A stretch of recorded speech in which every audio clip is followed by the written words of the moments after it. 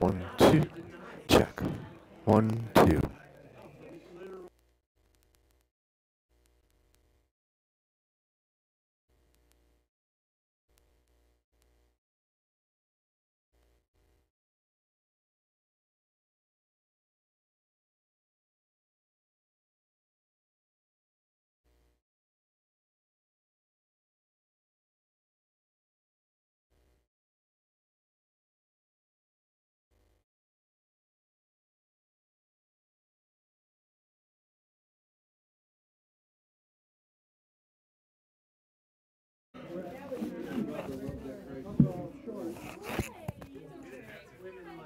Testing 1, 2. Testing 1, 2, 3. Check 1, 2, 3.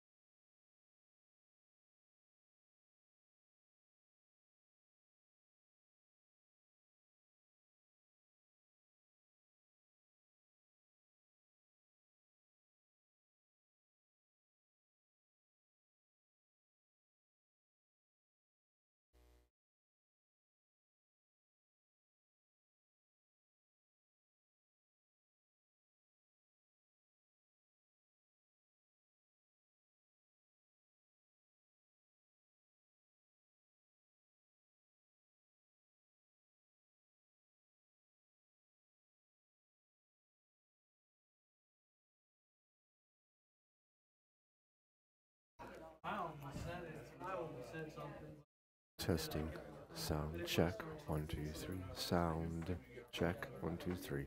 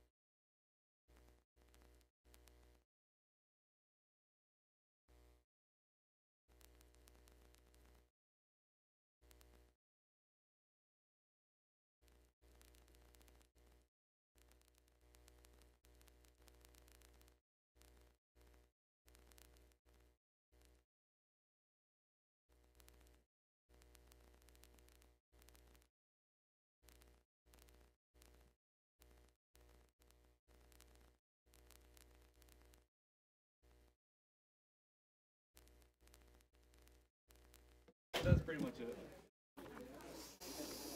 227. Boy, they like that. People like to socialize and mingle, don't they? That's good, though. Amen. All right, we ready? We've got to get started. Let's do this. Got a lot of material here to get through. All right, here we go. 227. 227. Here we go. Let's get this started. 227. Saved by the blood of the crucified one, now ransomed from sin and a new work begun. Sing praise to the Father and praise to the Son. Saved by the blood of the crucified one. Glory, I'm saved. Glory, I'm saved. My sins are all pardoned. My guilt is all gone. Glory, I'm saved. Glory, I'm saved. I'm saved by the blood of the crucified. Are you? Amen. Amen. Saved by the blood of the crucified one. The angels rejoicing because it is done. A child of the Father, joint heir with the Son. Saved by the blood of the crucified one. Glory, I'm saved. Glory, I'm saved. My sins are all pardoned. My guilt is all gone. Glory, I'm saved. Glory, I'm saved. I'm saved by the blood of the crucified one. Yes. Saved by the blood of the crucified one. The Father, He spake, and His will it was done. Great price of my pardon, His own precious Son. Saved by the blood of the crucified one. Glory, I'm saved. Glory, I'm saved. My sins are all pardoned. My guilt is all gone. Glory, I'm saved. Glory, I'm saved. I'm saved by the blood of the crucified one.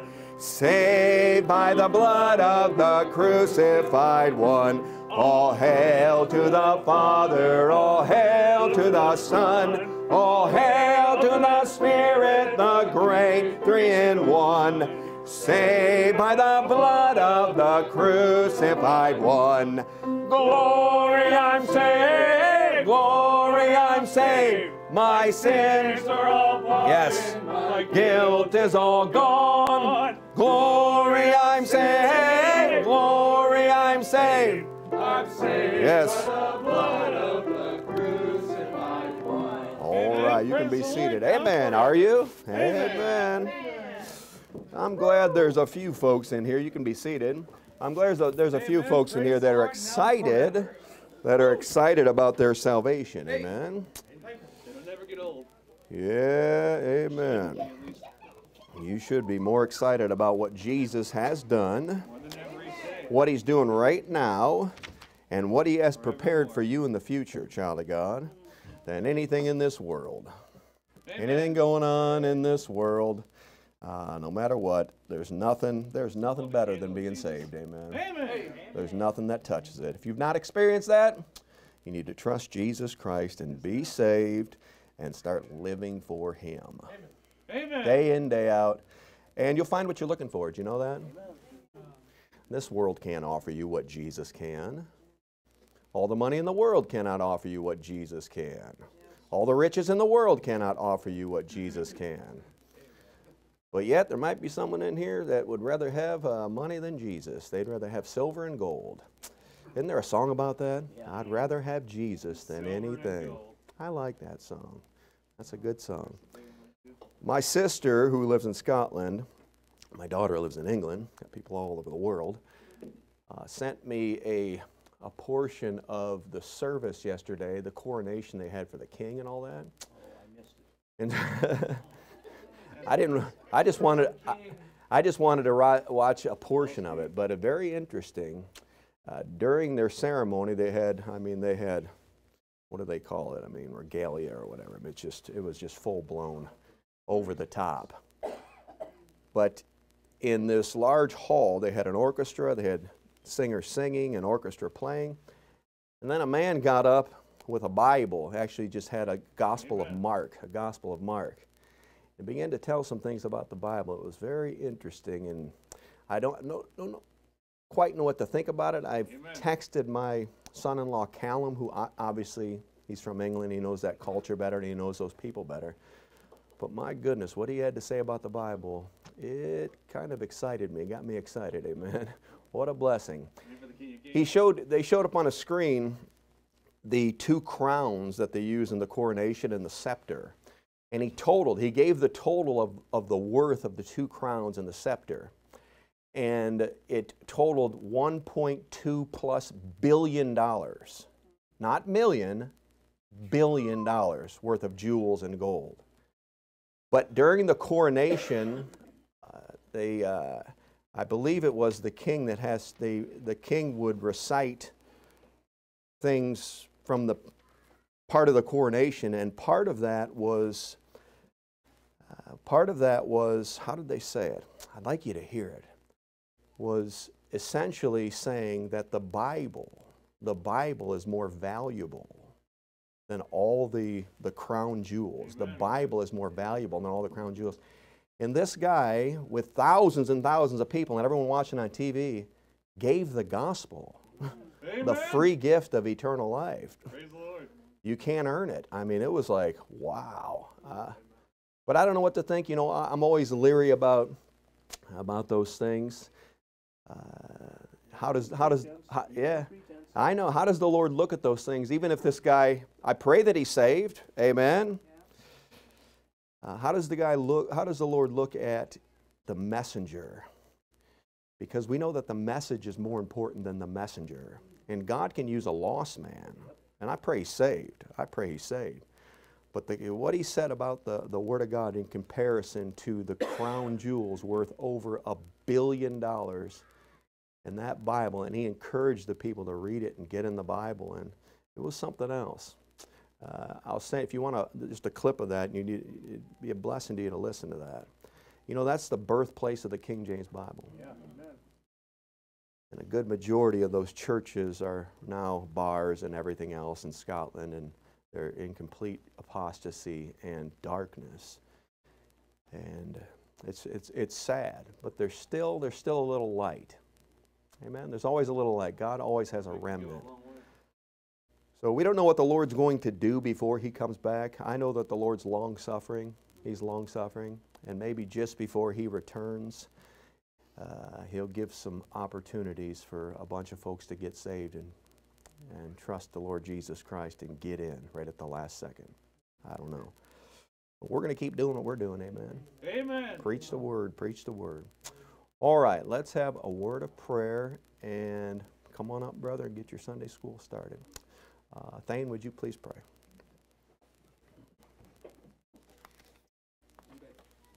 Dear Lord, do thank you so much for the gospel going out in that way. Dear Lord, that no matter the motive, Lord, be able to affect somebody's heart. Thank you, God, to be a part of this crowd of people that love your words, and one of them, and for preserving it for us, for purifying it 7 times, and Amen. in our hands. And I pray, God, you'd strengthen our faith in it this morning, and you through science, theology. I think that even through those, you can comfort someone who's hurting.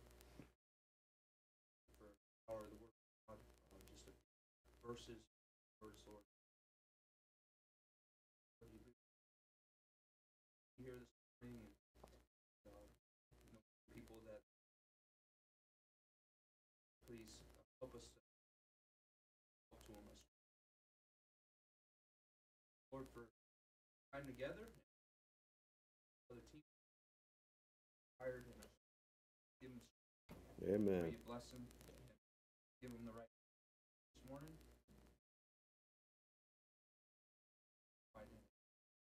Amen. Amen. There's an offering plate back on the windowsill back there for the Groppies if you want to be a blessing to them and give them an offering. We'll give that to them after the service. All right, come on up, brother.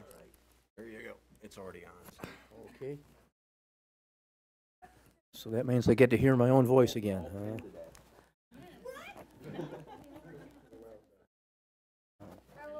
Get on there.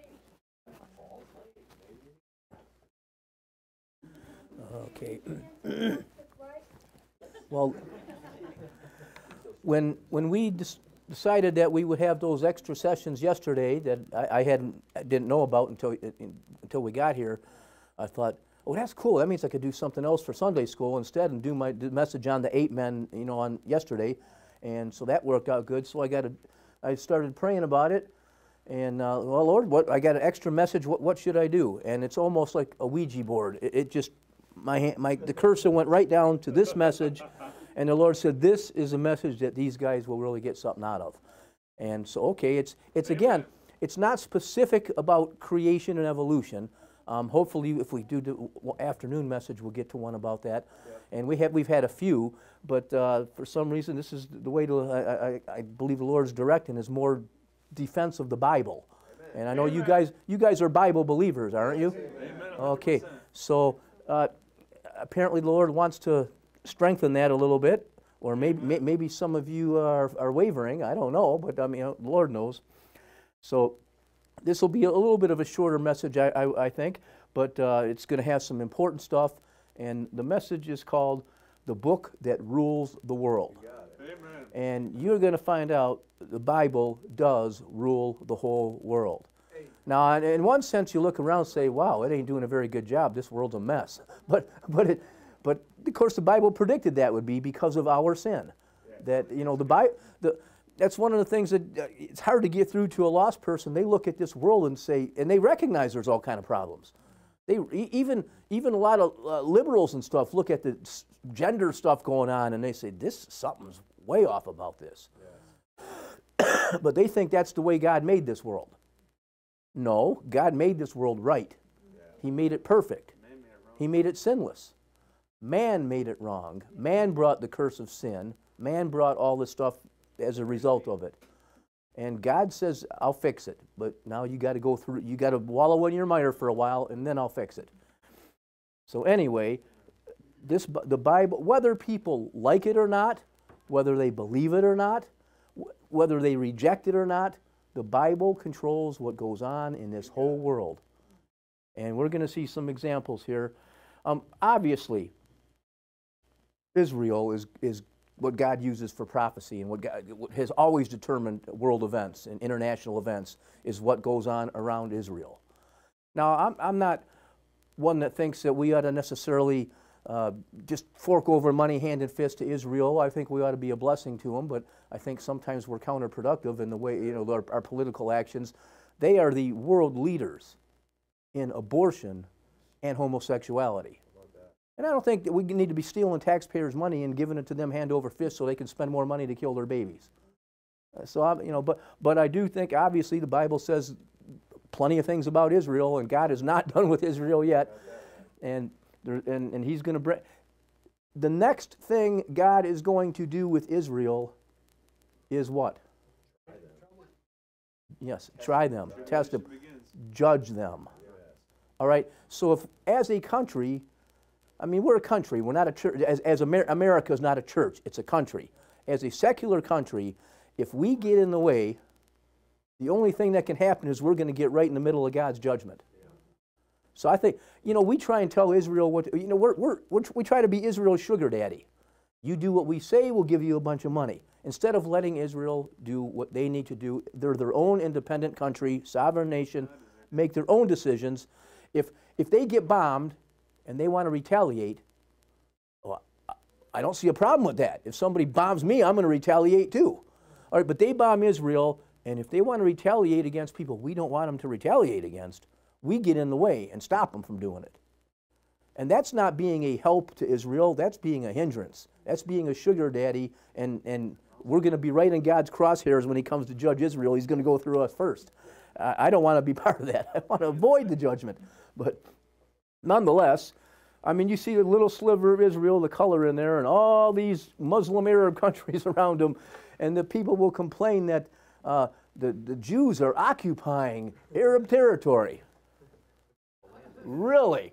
The Arabs got no place. The Palestinians have no place else to go. Where did they come from? They got plenty of places to go. Their own people won't take them in, but they want to force Israel to take them. Well, okay, if that makes sense to you, it doesn't make sense to me. But past, present, and future around the world are determined by how God deals with Israel. And it'll affect the Middle East. It'll affect the rest of the world. The Middle East is the hub of the world. I mean, that's what branches out into Africa, Asia, Europe, and Europe branches out to America. So what happens in Israel blossoms out everywhere. It doesn't matter if you like it or not.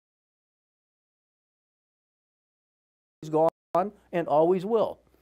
It doesn't follow the Quran. It follows the Bible. Amen. Wait till you see what Israel eventually will get. They'll get a lot of land. Some of the land they have now is because they were attacked by other countries. And so when they fought back, they kept the land they took. Okay, well, you don't like that? Don't attack them. That's pretty simple. And then they complain, well, Israel ought to give all that back. What do you mean give it all back? It was taken from them in the first place. They're going to get some back, and they're going to have a lot more land than they do now.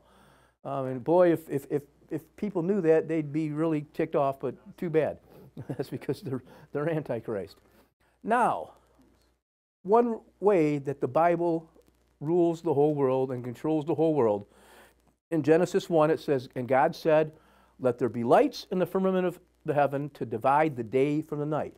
So it's to divide day from night, a 24-hour day, 12-hour day, and 12-hour night. Let them be for signs and for seasons. See, the things in space, the lights of the firmament and all that, it's for day and night, for seasons, for days and years. We measure, our calendar is based on the sun and the moon and the stars and all that stuff up there.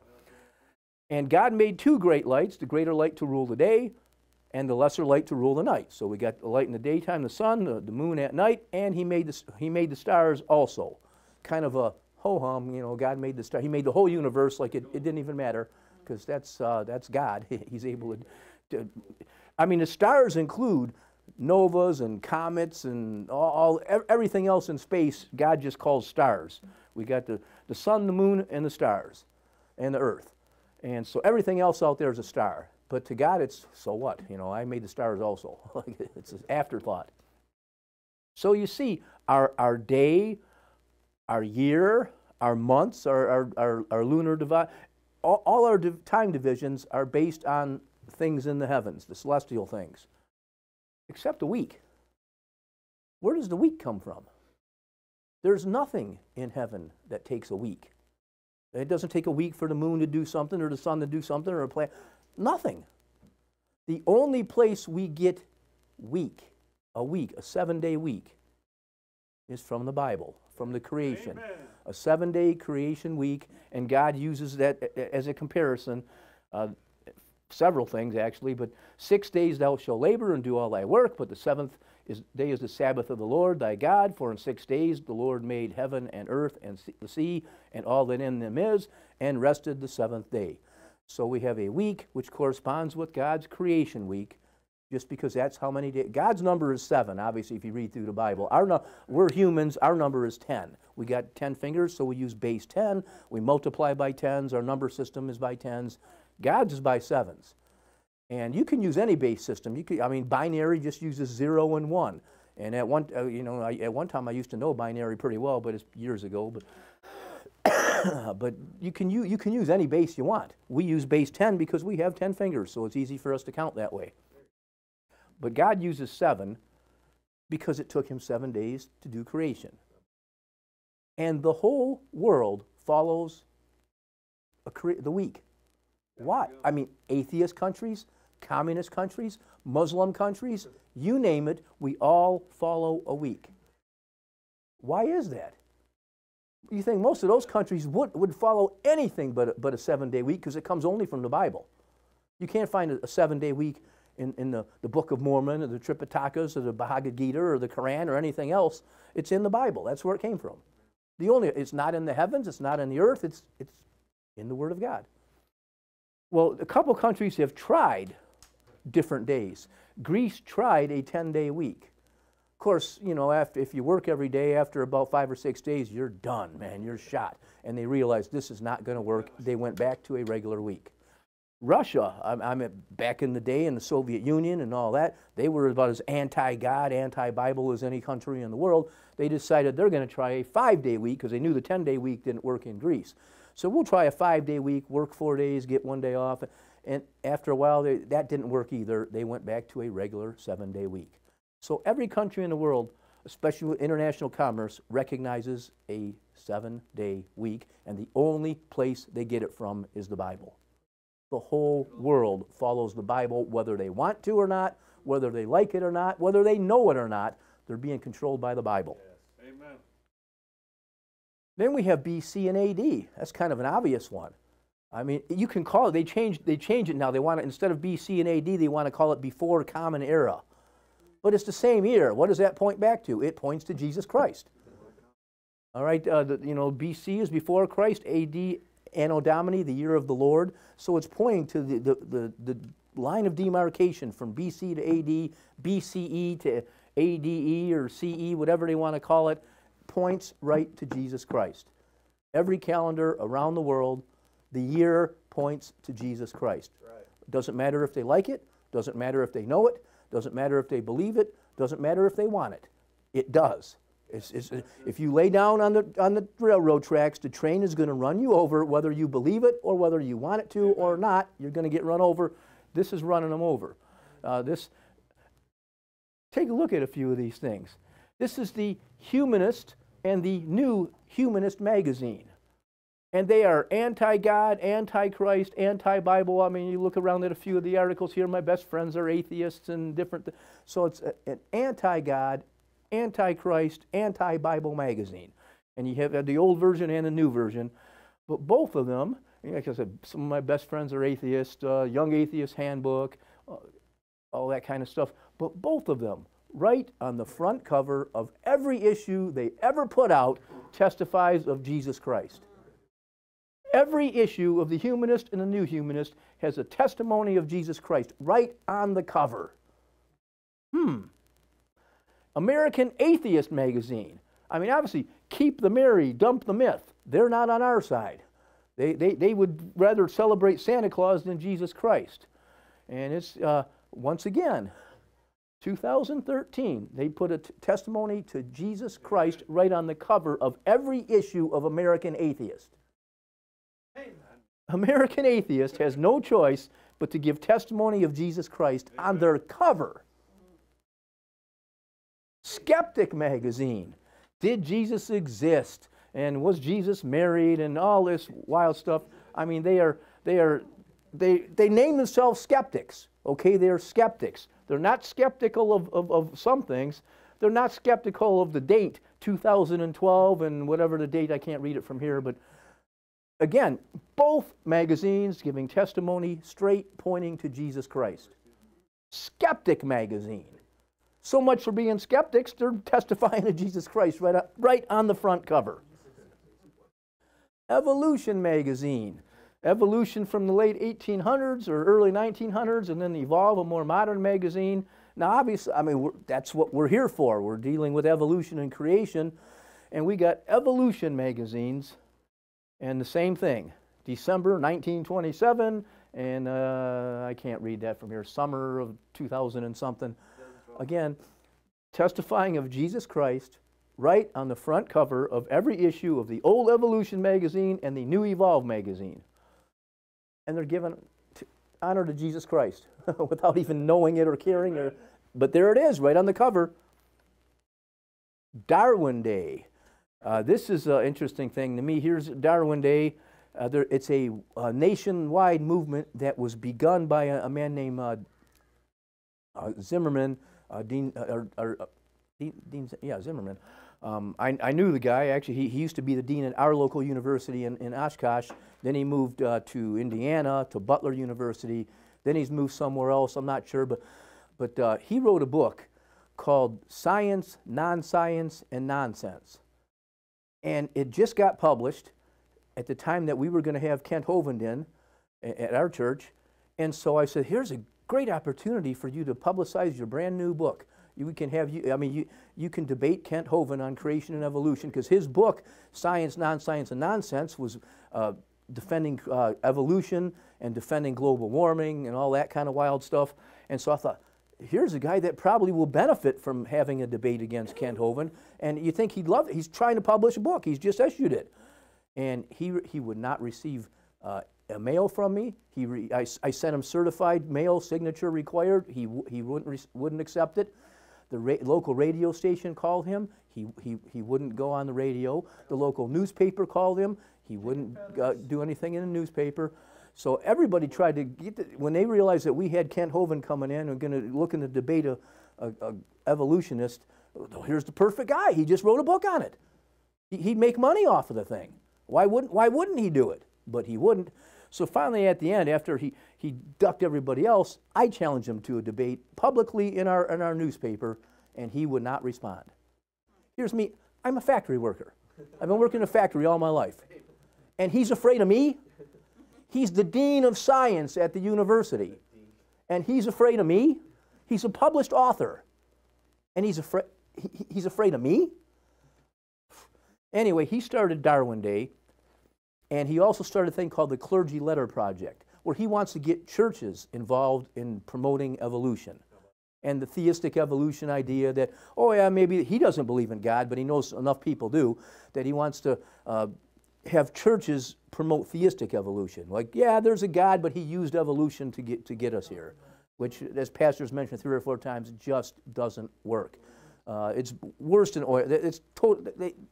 They contradict each other. There's no way. But you can see again, my buddy Dean Zimmerman, he's got the date right on. Every single year they put this out. They've been doing it for 20 years, 30 years now. There's the date, 2013. The guy trying to refute creation, trying to refute the Bible, gives homage to Jesus Christ right on the cover of his poster that he's promoting his event. He can't avoid it, can't get around it. That's the power. Do you believe the Bible has power? Yes. You believe the Word of God has power? It says it does. So apparently it does. It influences what these guys do. Communist International, Chinese Times, communist nations. Moscow down here, Petrograd, Russian stuff. That's all communist stuff. Ancient stuff and more modern stuff. And of course, all of them have the date right on the front page, right on the cover. They can't get away from it. The Bible rules the world. Whether they like it or not, whether they believe it or not, whether they want it to or not, there it is. You've seen it over and over and over again. We'll go by, skip this. There's a thing called the Red Record. And what it does, this page ought to have been first, I think. But there's a group of Indians. They're called the Delaware Indians at one point, the Lenape at another point. They're one of the few Indian groups that have written records. A lot of Indian groups did not have written records. They are also the oldest known Indian tribe. There might have been some before that we don't know about, but they're the oldest ones we know about, and they had written records. And their written records, and that was what all this other stuff was about, matches the account of Genesis in order. I mean, it's almost like it's a different version of the Bible, but it mentions all the same stuff. And that's the Indian records from, back in the early days of the Indians and early Americans. And it follows the same creation order, Adam and Eve and the evil snake and the great flood and then the ice age after that, and it just matches the Bible. Now, there's a lot of controversy about it because obviously the evolutionists and skeptics don't want that to be true. So they say, oh, it was actually written, hundreds of years after those Indians, and somebody forged it. I don't know if you can prove it either way, but you can look it up and make up your own mind. Now we have biblical accounts that are corroborated by cultures all around the world, and some pretty interesting things that you would wonder, why would some little story that happened in the Middle East be spread all the way around the world where people in every continent have their own version of that same story? It's just kind of unique. It's like the Bible controls the world. So starting to believe that after a while. Most cultures have a creation account. We could understand that. Any culture is going to say, have an idea, how did we get here? And until the modern days when they have gone totally against God and they make up these theories like evolution, they would have their God created the universe. Okay, you would expect that. That's no big surprise that you would find creation accounts all over the world, kind of matching the Bible account because they're all describing God created the universe. Okay, that makes sense. And if we tried to put that on a map, we'd color the whole map in whatever color we use, so you wouldn't be able to recognize anything. But you know, several hundred, at least 300 known cultures around the world have flood stories that match Noah's flood in to a great degree. Not always, they don't all match every item, but a lot of them do, and it's all around the world. North America, South America, Australia, Africa, you name it, there are accounts. Why would an account of a flood be all over the world unless a flood happened all over the world?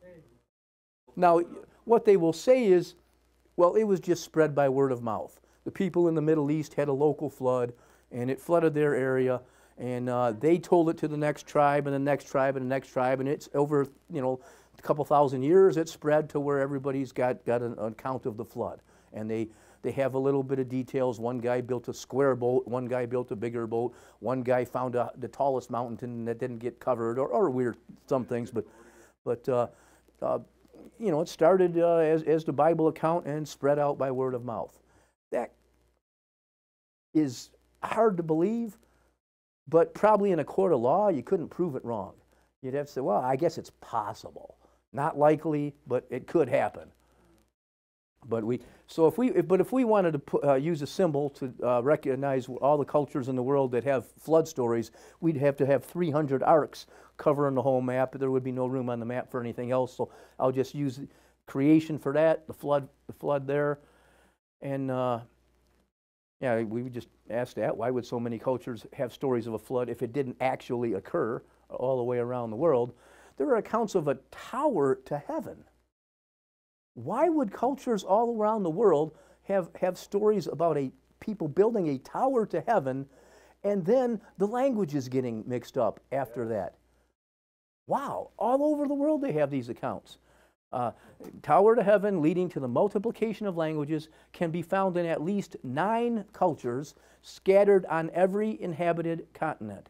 There they are. You got them in Australia, you got them in Asia, you got them in Europe, Africa, North America, South America. All over the world they have accounts that match the Tower of Babel. That's a strange, why would that story be spread all over the world? Yeah, unless it had some kind of, unless it really happened. They wouldn't invent the same story by chance.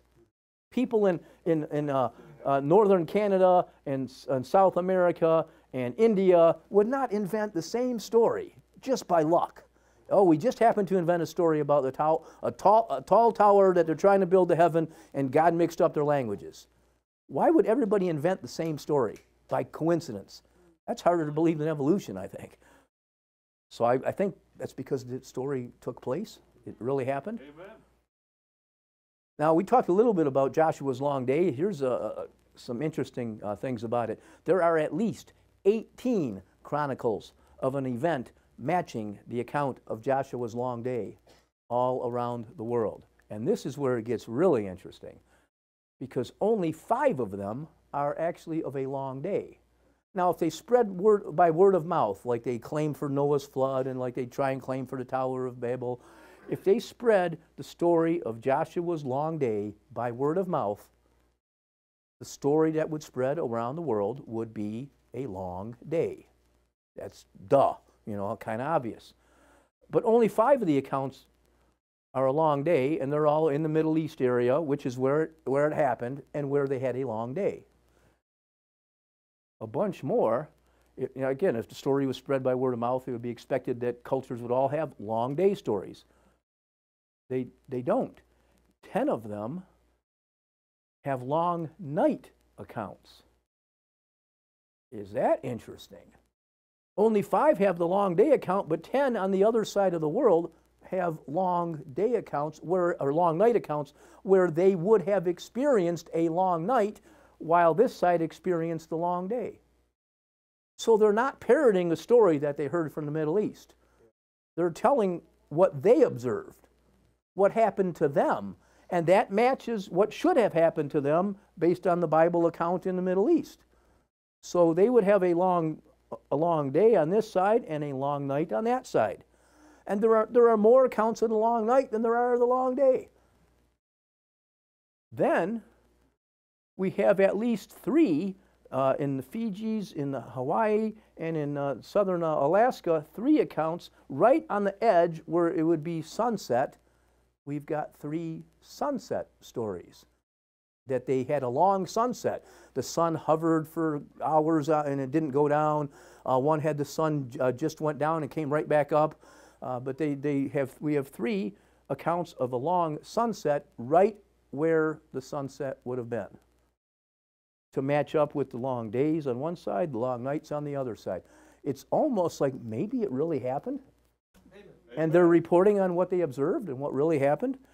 It's we mentioned yesterday, and I forget who I was talking to, but when the similar thing happened in was it Hezekiah's sundial? The sundial went backwards, you know, and he got a letter from Babylon asking him about it. I mean, it's mentioned in the Bible. The king of Babylon asked him about the wonder that was done in those days. So it wasn't some parlor trick that the king did it with his sundial in the backyard. It was something that they observed, I don't know, 1,000 miles away in Babylon. And they said, "What in the world? Did you see that? It happened to us." And they wrote to the back to the king, and you know, what happened to you guys? We had this weird thing happen. So it's not, they weren't making up a story. They were telling what they observed, what really happened. Yeah. They knew where the world center was, where God operates from.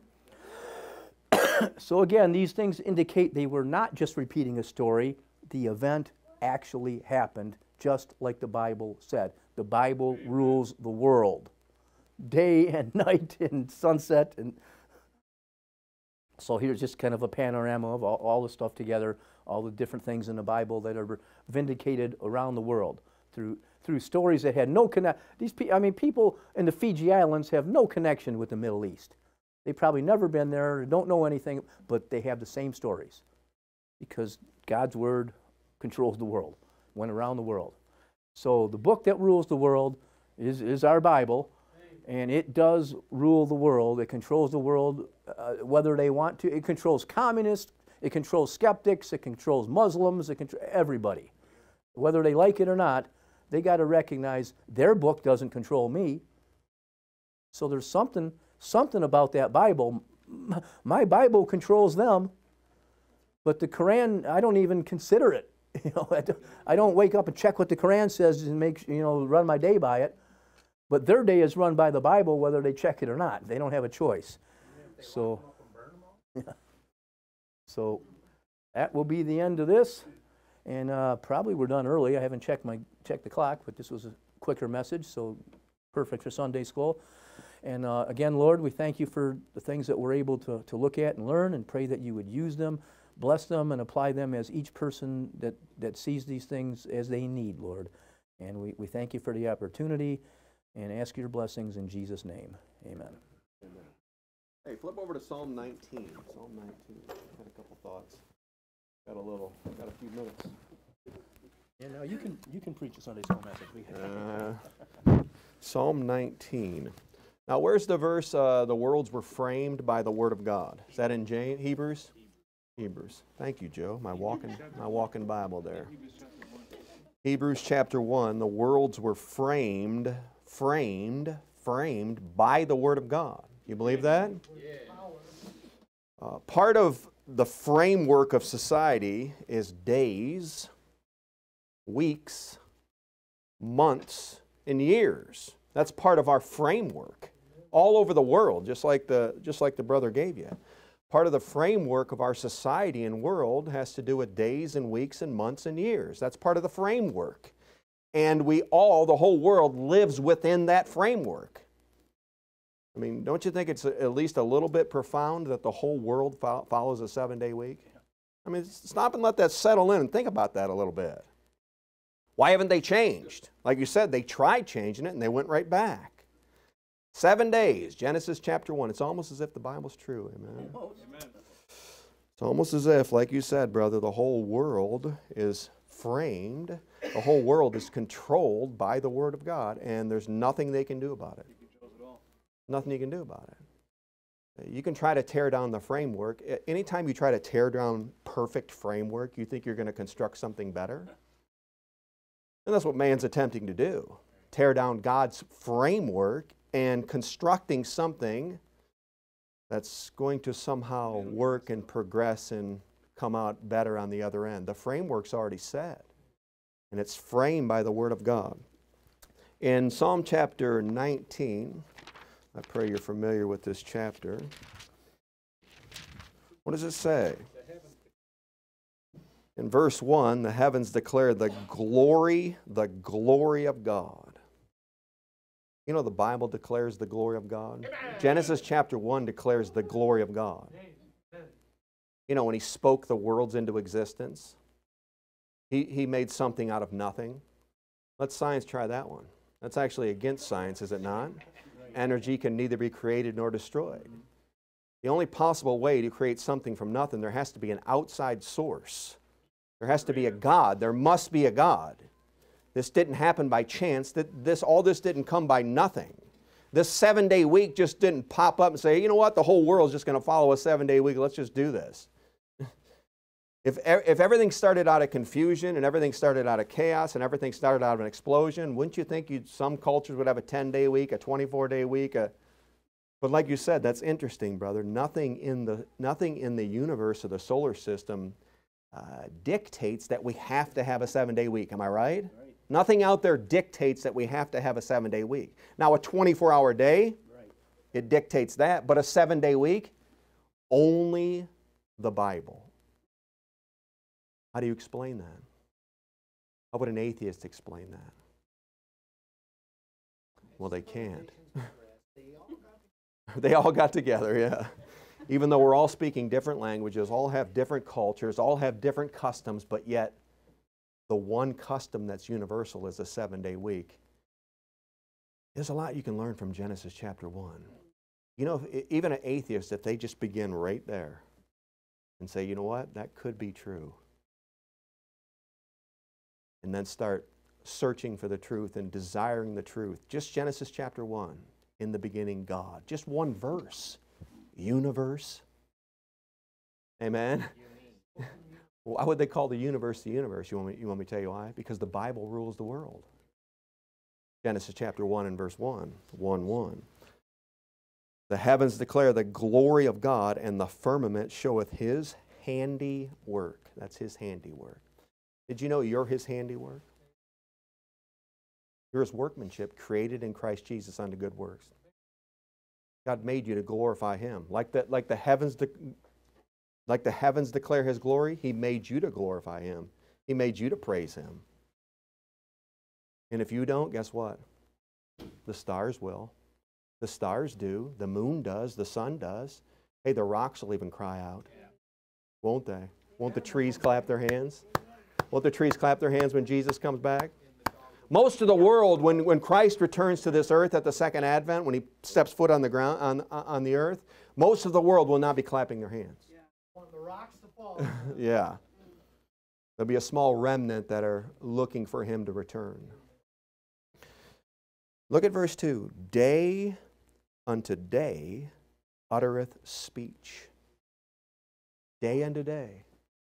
Yeah, this 24-hour day, this 7-day week, this 30-day month, day per month, year, and then 365 days, 306.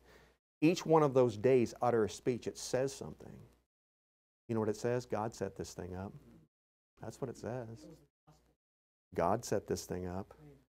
Day unto day out of their speech, night unto night showeth knowledge. There is no speech nor language where their voice is not heard. Their line has gone out throughout all the earth, and their words to the end of the world. Those things are speaking.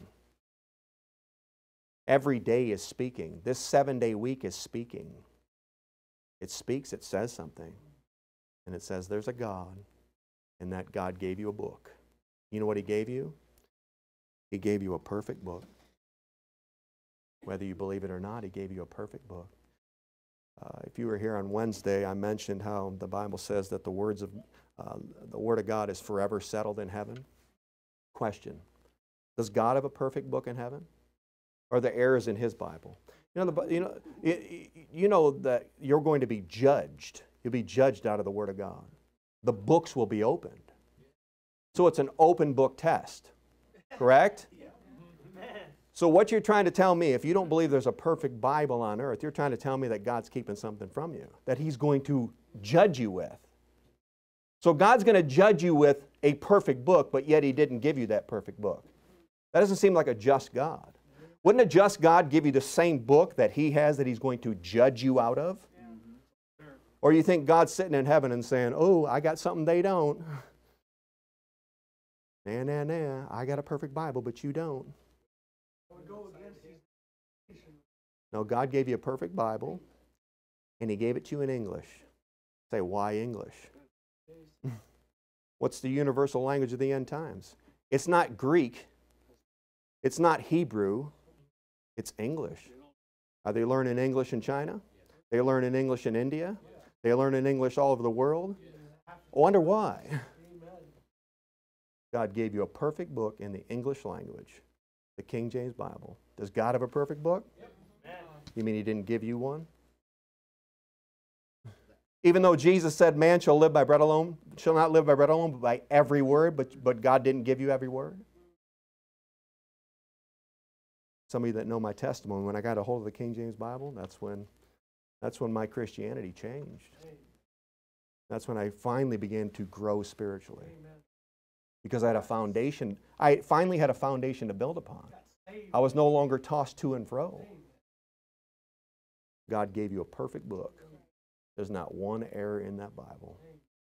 And that's why all the other Bibles compare themselves to this. I will be like the Most High. Yeah. Romans chapter 1, you know what it says about man? They're without excuse. They're without excuse. Now, how does that stand up if God didn't give man a perfect Bible? Couldn't you judge God? Say, God, you've got a perfect book, but you didn't give me a perfect book. How are you going to judge me out of something that you didn't give me, that I didn't have access to? Shall not the judge of all the earth do right? He's a righteous God. Amen. Praise the Lord. I got a perfect book. Jesus said, you'll know them by their fruits. Give me another Bible that's produced more fruit. Come on, give it to me. Give me another Bible in any language that's produced more fruit than the King James Bible. Give it to me. Stand up, tell me. Since 1881, how's the church looking? Since they've started producing new Bibles, how's the church looking now? How many wars? How much bloodshed? How much apostasy? And now you have so much confusion surrounding Christianity, you don't know what these people believe. You go by their church and see a name on their church, I have no idea what they believe. Just mass confusion. But you know, the King James Bible believers, we're the ones that are trying to cause division. When we're trying to get everyone back to, I thought one was the number of unity. Oh. Single of I. So maybe the multiple versions, that's what's caused the division. Yeah. God's not the author of confusion. I got a perfect Bible. I don't know about you. Amen. And if God wants to prove me wrong at the judgment, then you should have never believed you had a perfect Bible. You should have believed you had errors in the Bible. You think God's going to say that? And then judge me out of a perfect book that He didn't give me. What kind of a just God would do that? You'll know them by their fruits. The Reformation. You know those 6 Bibles before the King James Bible? The King James Bible is the 7th English Bible, purified 7 times. That's the seventh one, and they settled on that one. Where the word of a king is, there's power. And from 1611 to 1881, you have any idea how many missionaries were sent out with that book? All over the world. Millions of souls saved. Dwight L. Moody, Billy Sunday, you name it, go right down the line.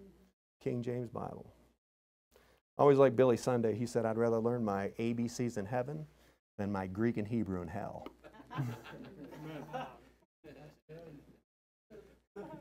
I don't need a Greek and Hebrew to understand the English Bible. Biblical Greek, the biblical Greek, Koine Greek, is dead. It's a dead language. All that does is cause confusion. Amen. Amen. Man's without excuse. All they got to do is look up. Those things on those magazines, I'll explain that. It's dated back to the birth of Jesus Christ. Can't get away from it. It's everywhere. It's everywhere.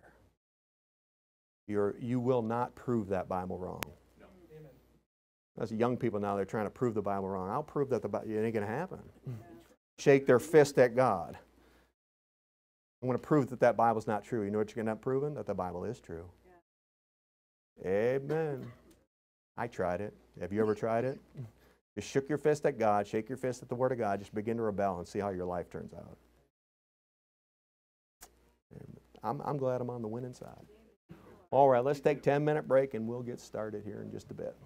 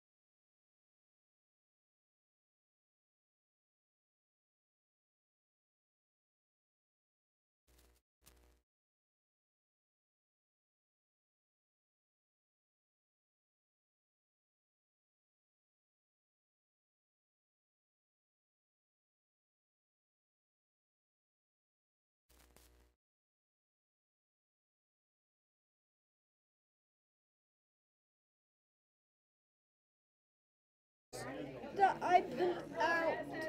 Oh, that you print out? Yeah. All right. My mom taught me that a long time ago when I was younger. Amen. It's good to learn. 406. Who's on the line? Oh, good.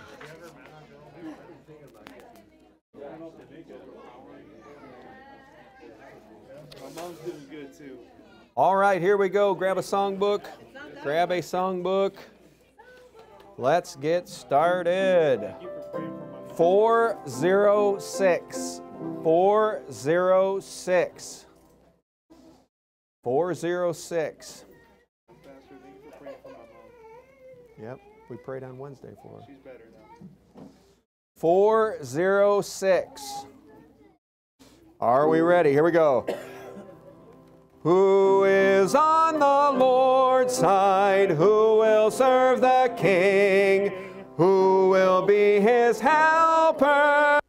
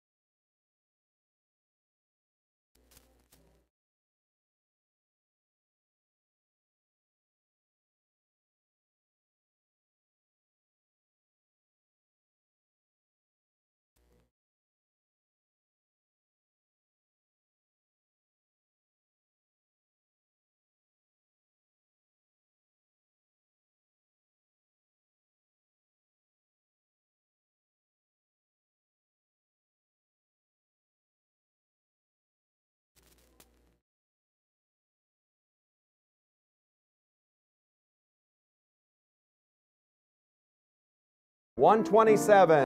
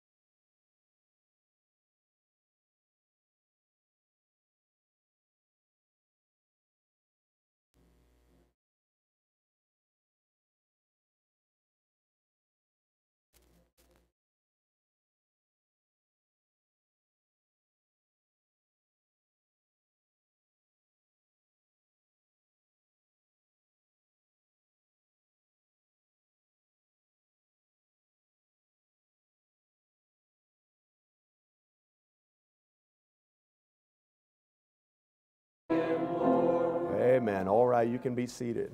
Sister Groppi, would you like to come up and sing?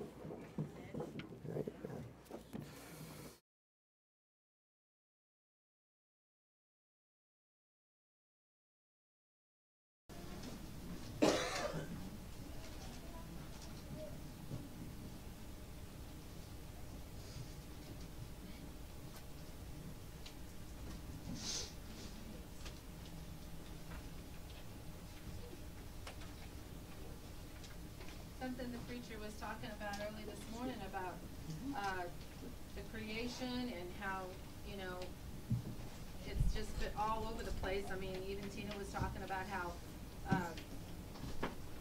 there's just, we can't get away from it. That's and, right.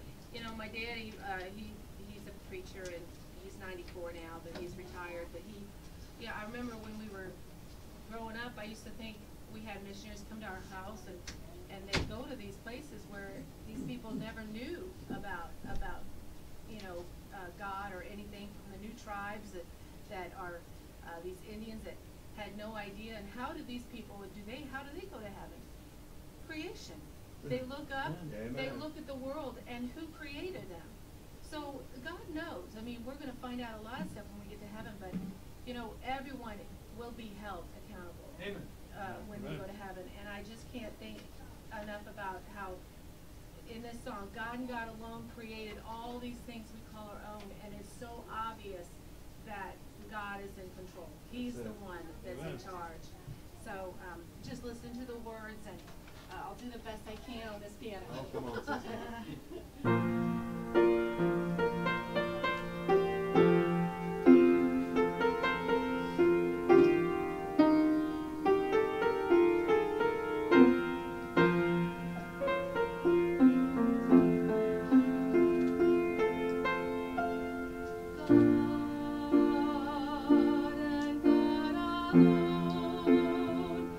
Created all these things we call our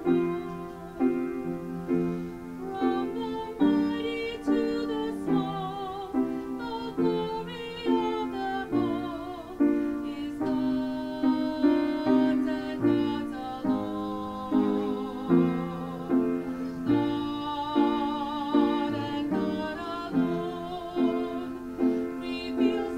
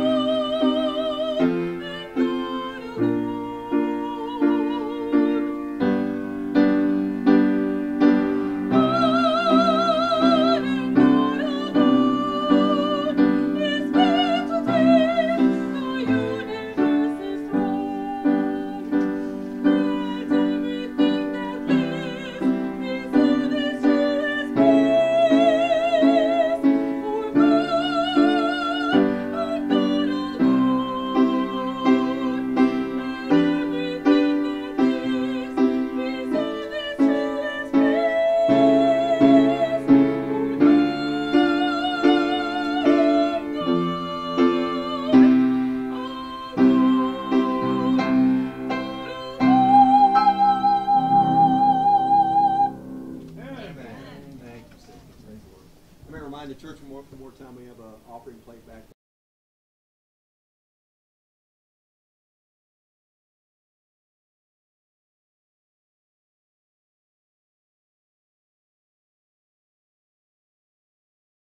Testing, testing. Here I am. I can hear it, so I hope you can. Now, something I really hate is when some young punk corrects my message and or adds to it. I was preaching in Michigan years ago. It had to be almost 30 years ago now.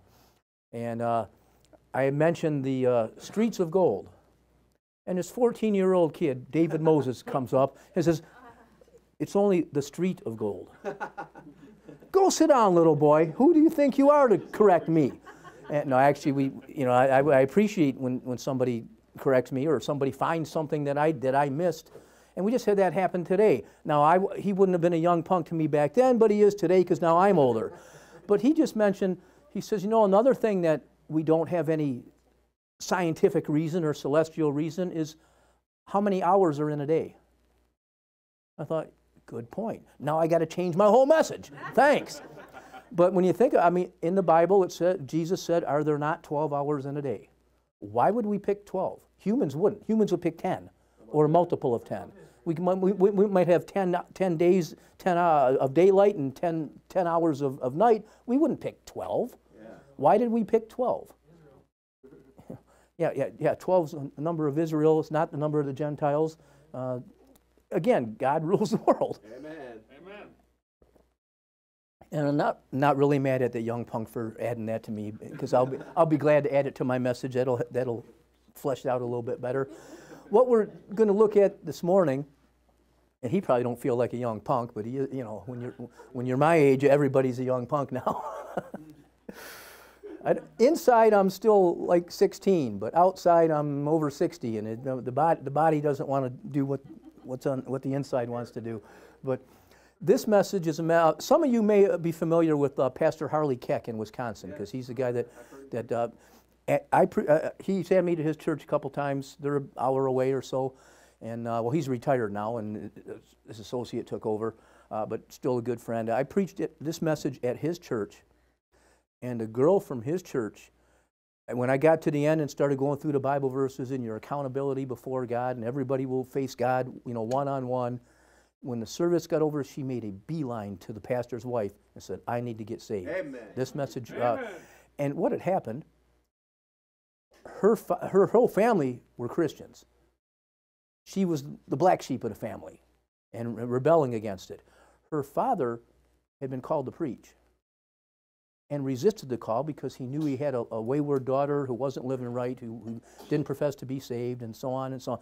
So actually, he got mad at his old preacher because he preached a message on people faking being a Christian. And he thought, well, you're picking on my daughter. So they got mad and left the church and joined Pastor Keck's church. But in the end, now this girl comes forward and gets saved. He waited a little while to watch her and observe her, and 6 months went by. She's still coming to church faithfully. She's still serving the Lord. She's getting involved in ministries. Everything's been going good and has ever since. So he went to Pastor Keck and told him the story. I probably don't even belong at this church. I should have stayed where I was. I got mad at the pastor about something stupid. And, he was just preaching a message that you preach to anybody, people faking being a Christian. And I took it personally and thought he was picking on my daughter, and because it was obvious to me we were in that situation, but he probably didn't single her out. It's a common message to preach on. And he says, and then the Lord's been calling me to preach. And now maybe I can, because now my family's in order, my house is in order, I don't have rebellious kids anymore. And Pastor Keck said he was never so happy to lose a family. He said, because now they went back to the church, reconciled with their old pastor, reconciled with Pastor Keck. The girl reconciled, obviously, with her family. And that was 6-7 years ago. Now he is pastoring a church in northern Wisconsin that's running 30 to 40 every Sunday. That happened because his daughter got saved at one of my meetings and this message. So Pastor Keck has promoted me a few times in fellowship meetings and stuff, saying, "Hey, this guy came to my church and this girl got saved, and now we got a church running, hour north." And So he's done his best to try and get me other meetings in the past. So he's a good friend, good guy. We've been over these verses over and over and over, and you know, this message is usually, it's my Sunday morning message because it's a good combination of Bible and fossils and artifacts. And so I usually do it first. And here we're near the end, and now we're just getting to, you know, we're doing we did things backwards, but that's just how it worked. We had the weekend worked out that way. But, you know, we've seen without faith, it's impossible to please Him. Right. You can't please God without faith somewhere in the equation. But He gives us so many things to strengthen our faith, to prove and to show that it's worth putting our faith in God and in His Word. I mean, the Quran doesn't have any reason that we should put our faith in that. The Mary Baker's Keys and the Book of Mormon, there's no reason to put your faith in stupid things like that. There is good reason to put your faith in the Word of God. And that's why we don't just put our faith in the Word of God because we're blind and ignorant and stupid. Yes. And God doesn't want that kind of faith. God wants a reasoned faith. He wants us reasoned together, prove all things, try the spirits. God wants us to put His Word to the test because it will pass. Yes. And the other books, religious books, the Bible's not a religious book. It's 80% history, but it's God's Word. Yeah. It's not a religious book like the Quran or the Bhagavad Gita or any of these other nonsense books that are religious. It's a book of truth, a book of fact, a book that can be confirmed historically, prophetically, archaeologically, scientifically. You can't do that with all these other religious books. And the heavens declare the glory of God. We've heard that several times, just heard that. Sanctify the Lord in your hearts. Be ready always to give an answer to every man that asketh you a reason of the hope that is in you with meekness and fear.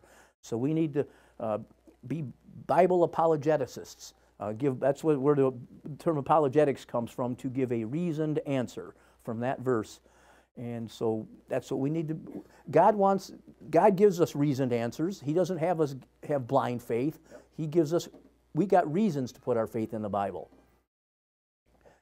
Now, Christian kids, man, Christian kids and kids from a Christian family, let's say, they got it pretty rough. Everywhere else they go, the Bible is condemned and refuted and preached against. And you know, everywhere. It used to, now when we were kids, some of us older folks, you know, not you young punks, but us older folks, when we were kids, almost everybody in America would profess that the Bible is the Word of God. Sure. Even lost people. I mean, Catholics and Mormons and Jehovah's Witnesses and just run-of-the-mill citizens. And they got some Bible somewhere just growing up in America, either in school or in a paper, on TV and magazines, somewhere. Not today. Today, they don't even get the Bible in church in a lot of churches. Yeah. They sure don't get it on TV and in the public schools and on the internet. And everywhere else they go, they get the Bible trampled on.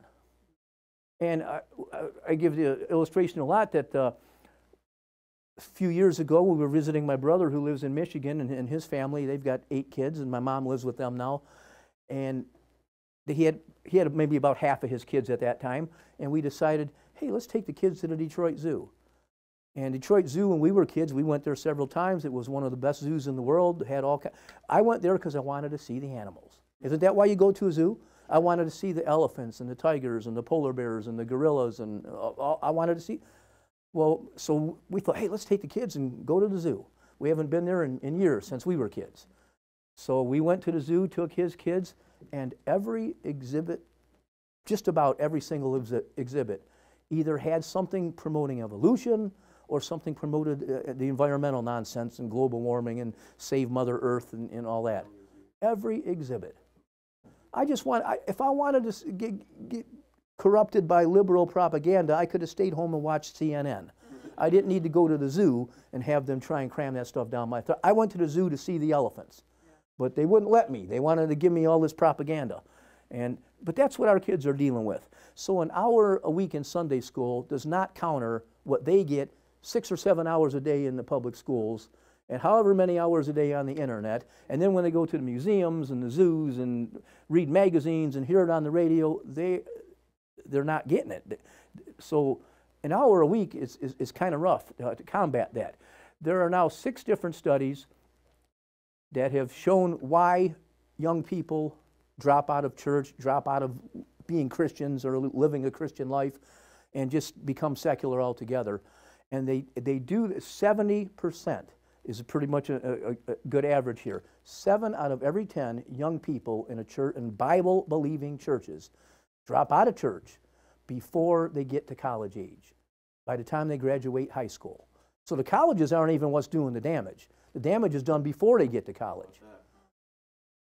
And the reason is because they do not look at the Bible as a relevant book of truth. They look at it as another religious book, like the Quran or something else. And they don't have a foundation for what they believe. So even if they get saved and really get saved, they don't have a foundation for what they're believing, and they're going to be fighting with themselves, because they still might believe in evolution. They still might believe in a lot of the other philosophies that the world is putting out there. And an hour or so in church a week just doesn't begin to combat what they're getting 40 hours a week every place else. Yep. And so they don't know that there is a basis to believe the Bible scientifically, factually, historically, archaeologically, prophetically. Now, once they get that, and that's what this kind of ministry is endeavoring to do, once they get that foundation, the percentage is about flip-flop. 70% of the young people in church stay in church their whole lives and raise their kids in church. Well, that's a big difference. So I want to be involved in something that can make a difference like that. So that's encouraging to me. The Barna Group did a survey of millennials. And millennials are the people right now, probably like this young punk that was challenging me. They are the parents raising the kids of today. So you can imagine what the next generation is going to be that much lower than these statistics. Like I said, when I was young, except for maybe a handful of people in academia and some militant atheists, 95% of the people that you talked about would at least say something nice about the Bible. They wouldn't degrade it. They wouldn't spit on it. They wouldn't cuss it out. Not today. The millennials, only 24% of millennials believe the Bible is Scripture. Less than a quarter. When it was almost 95% or somewhere around there when I was a kid, it wasn't that long ago. All right. It wasn't caveman days. All right. 30% do profess that the Bible is a good moral book, except it's not, if what they believe is true, because the Bible claims to be the Word of God, claims to be infallible, claims to be perfect, claims to be, straight from God. So if it's not, then it's lying. Yeah. So it's not moral. So for them to believe it's moral, they are contradicting themselves, and they don't even realize it. They're calling an immoral book, according to what they believe, a good source of morality. So that's the battle that goes on in their mind. And until they get this stuff straight, until they decide, I'm going to believe the Bible and trust the Bible and learn the Bible and understand it, until they get to that point, they're going to be fighting with themselves. They're going to have like the devil on the shoulder and the angel on the shoulder, except inside their head. And they're just going to, even if they're saved, they're going to be battling themselves for the rest of their lives. 19% of those surveyed said the Bible is irrelevant and should just be ignored. Okay. 27% say the Bible is dangerous and should be eradicated from society. That's more than who believe they believe it's Scripture. They want to get rid of the Bible because it's dangerous. I'll tell you something, they're right. It's dangerous. If you reject it, it's dangerous. So the Bible is a dangerous book. Jesus saith unto him, and this is where we get the title from. The title of this message is Jesus saith, I am the truth. And we're going to look at the things that Jesus professed to believe. And if Jesus believed them, and you claim to be a Christian following Jesus, it only makes sense that you would believe the same things Jesus believed. If not, what are you saying about Jesus? Yeah. That he was wrong? That he was mistaken? That he was ignorant? That he lied? I mean, there are no good alternatives. Either you believe Jesus or you're saying something pretty bad about Jesus. I don't know in between, but Jesus saith unto him, I am the way, the truth, and the life. No man cometh unto the Father but by me. And this thing truncated some of the fonts again, so I hope I can remember the rest of the verses. Jesus answered and said unto them, though I bear record of myself, yet my record is true. Yes. So he is the truth. His record is true. In John 18, he says, Jesus answered, to this end was I born, and for this cause came I into the world, that I should bear witness unto the truth. So he came to bear witness unto the truth. His record is true. He is the truth. And of course, John 17:17, speaking about the Word of God, sanctify them through thy truth. Thy word is truth. So we see truth, truth, truth, truth, truth, truth, truth, all through these verses. Apparently, God puts a premium on truth. Yes, he does. All right, so I would say then what Jesus said and what Jesus believed is true. Yes. Let's take a look at it and check the evidence and check him out. God says, don't be afraid to check me out. Let's go. Let's do it. Jesus believed in the creation, Adam and Eve, the global flood, Jonah and the whale, Sodom and Gomorrah. Do you believe these things? Amen. Yes, sir. Jesus did. Do you believe on Jesus? Yes. Do you believe Jesus was the Son of God? Amen. If you do, you probably need to believe these things too. Evolution has been taught throughout history, different facets of it.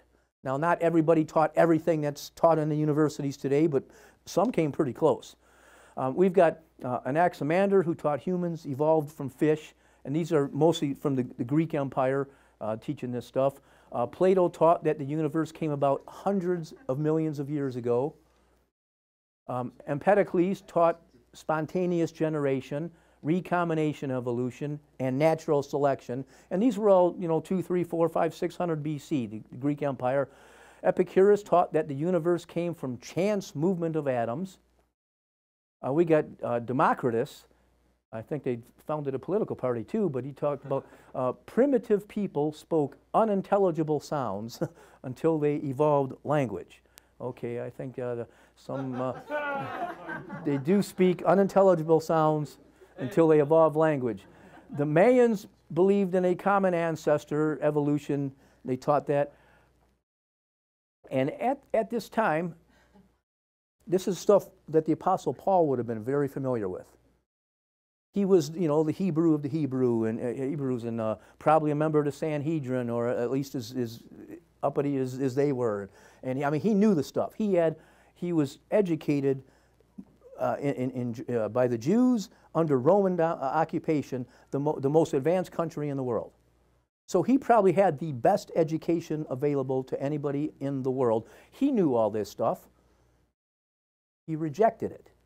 Not because he's an idiot, but because he's not an idiot. He looked at this stuff and said, that's nonsense.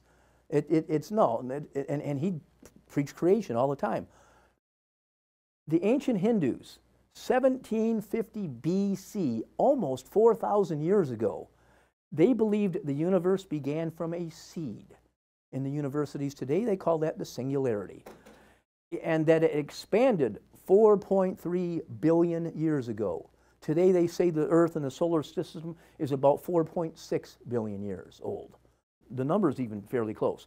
And that it has expanded and contracted several times over the years, over history. And that's called the multiverse theory, the Big Bang, Big Crunch theory. That's the state of the art of evolution that they teach in the universities today.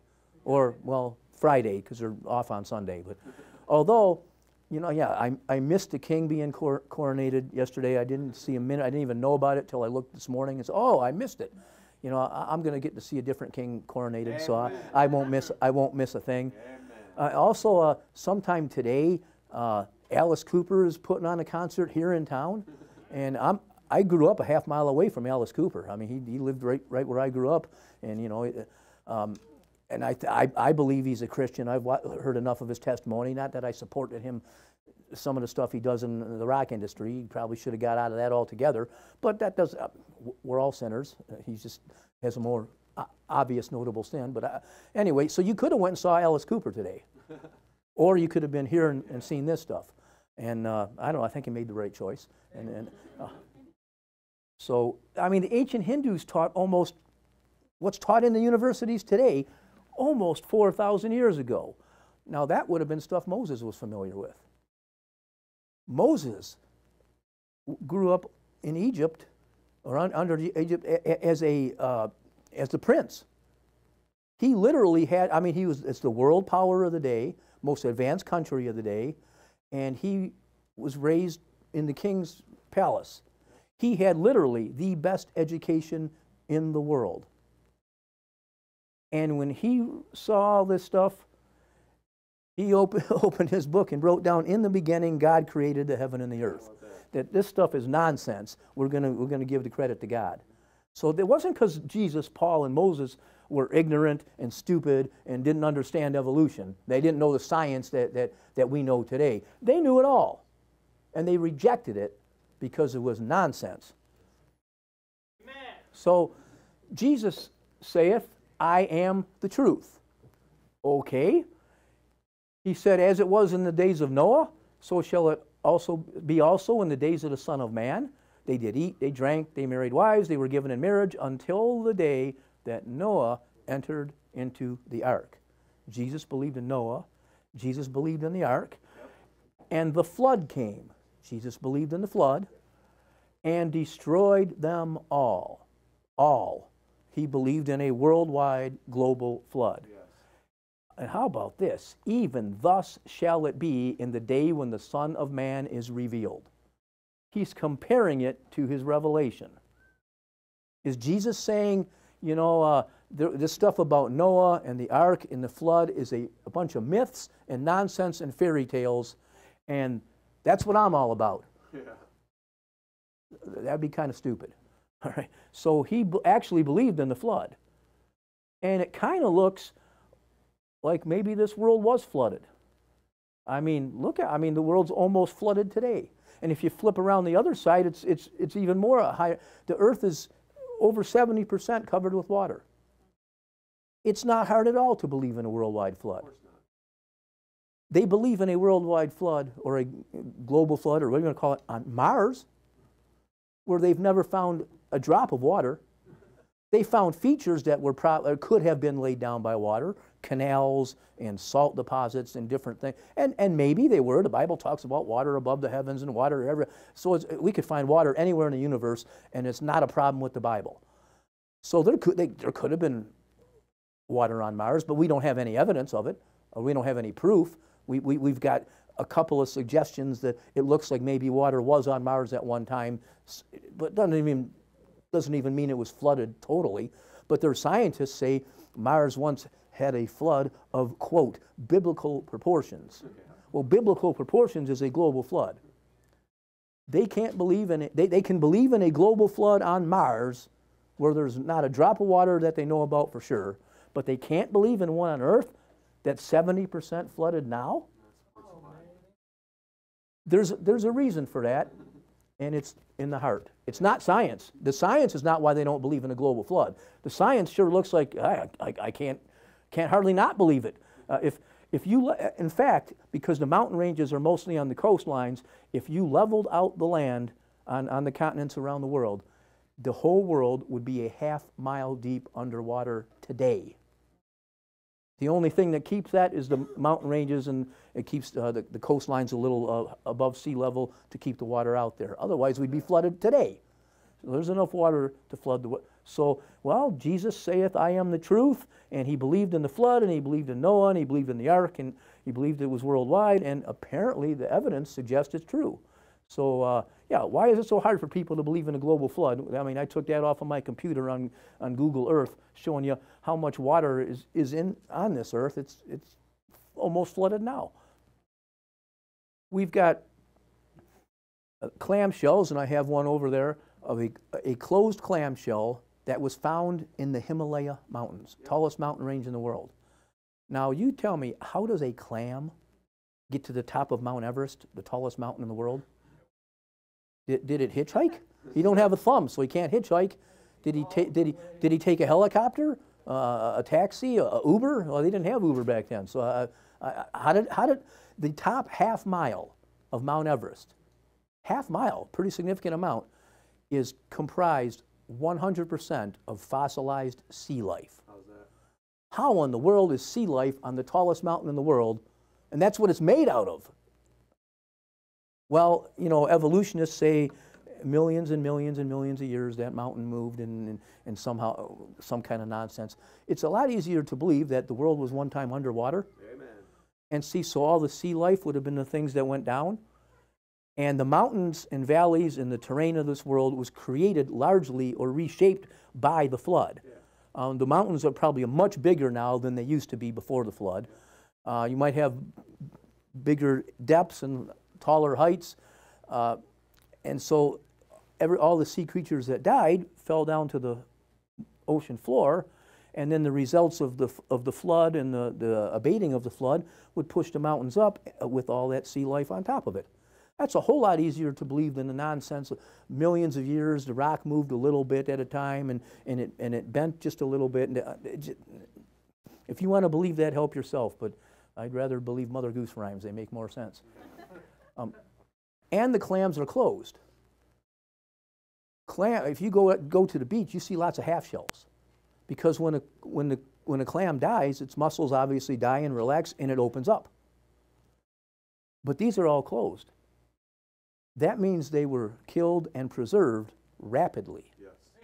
Fossils do not happen if you leave something out for millions of years. Fossils happen in the right situation, the right conditions. They can happen rapidly. They can happen within days or weeks. And there are places in the world now that they know how to make fossils. And they will put stuff like a tie in where the water's coming down in this waterfall, or a teddy bear. I actually had the teddy bear for a while that was fossilized. It was put there for like a month and fossilized because of the conditions and the chemicals that were there at the time. And my creationist friend Ian Juby, he has the teddy bear, and he let me borrow it for a few months so he could go back and forth without having to pay duty and stuff on all his materials. So I had his whole collection for a couple months. And that was kind of neat because it was even more than I got. He's got things I don't have. The Krukowski Quarry is about an hour away from us. They found, just several years ago now, they found thousands of fossilized jellyfish. Jellyfish are made of goo. How do they fossilize if you leave them laying out for millions of years? The sun's going to bake them. The rain's going to wash them away. The wind's going to blow them away. Animals will scavenge them. Insects will scavenge more. Microbes will scavenge whatever's left over. And in no time, there will be nothing left of a jellyfish. Nothing. They're not going to turn into a fossil over millions of years if you leave them out. But yet we have thousands of jellyfish fossils just an hour away from where I live.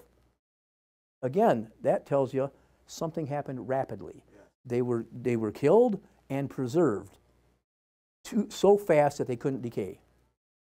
So it didn't take millions of years. It's just the opposite. Fossils prove the Bible is accurate. Fossils are evidence of the flood, not evidence of millions of years of evolution.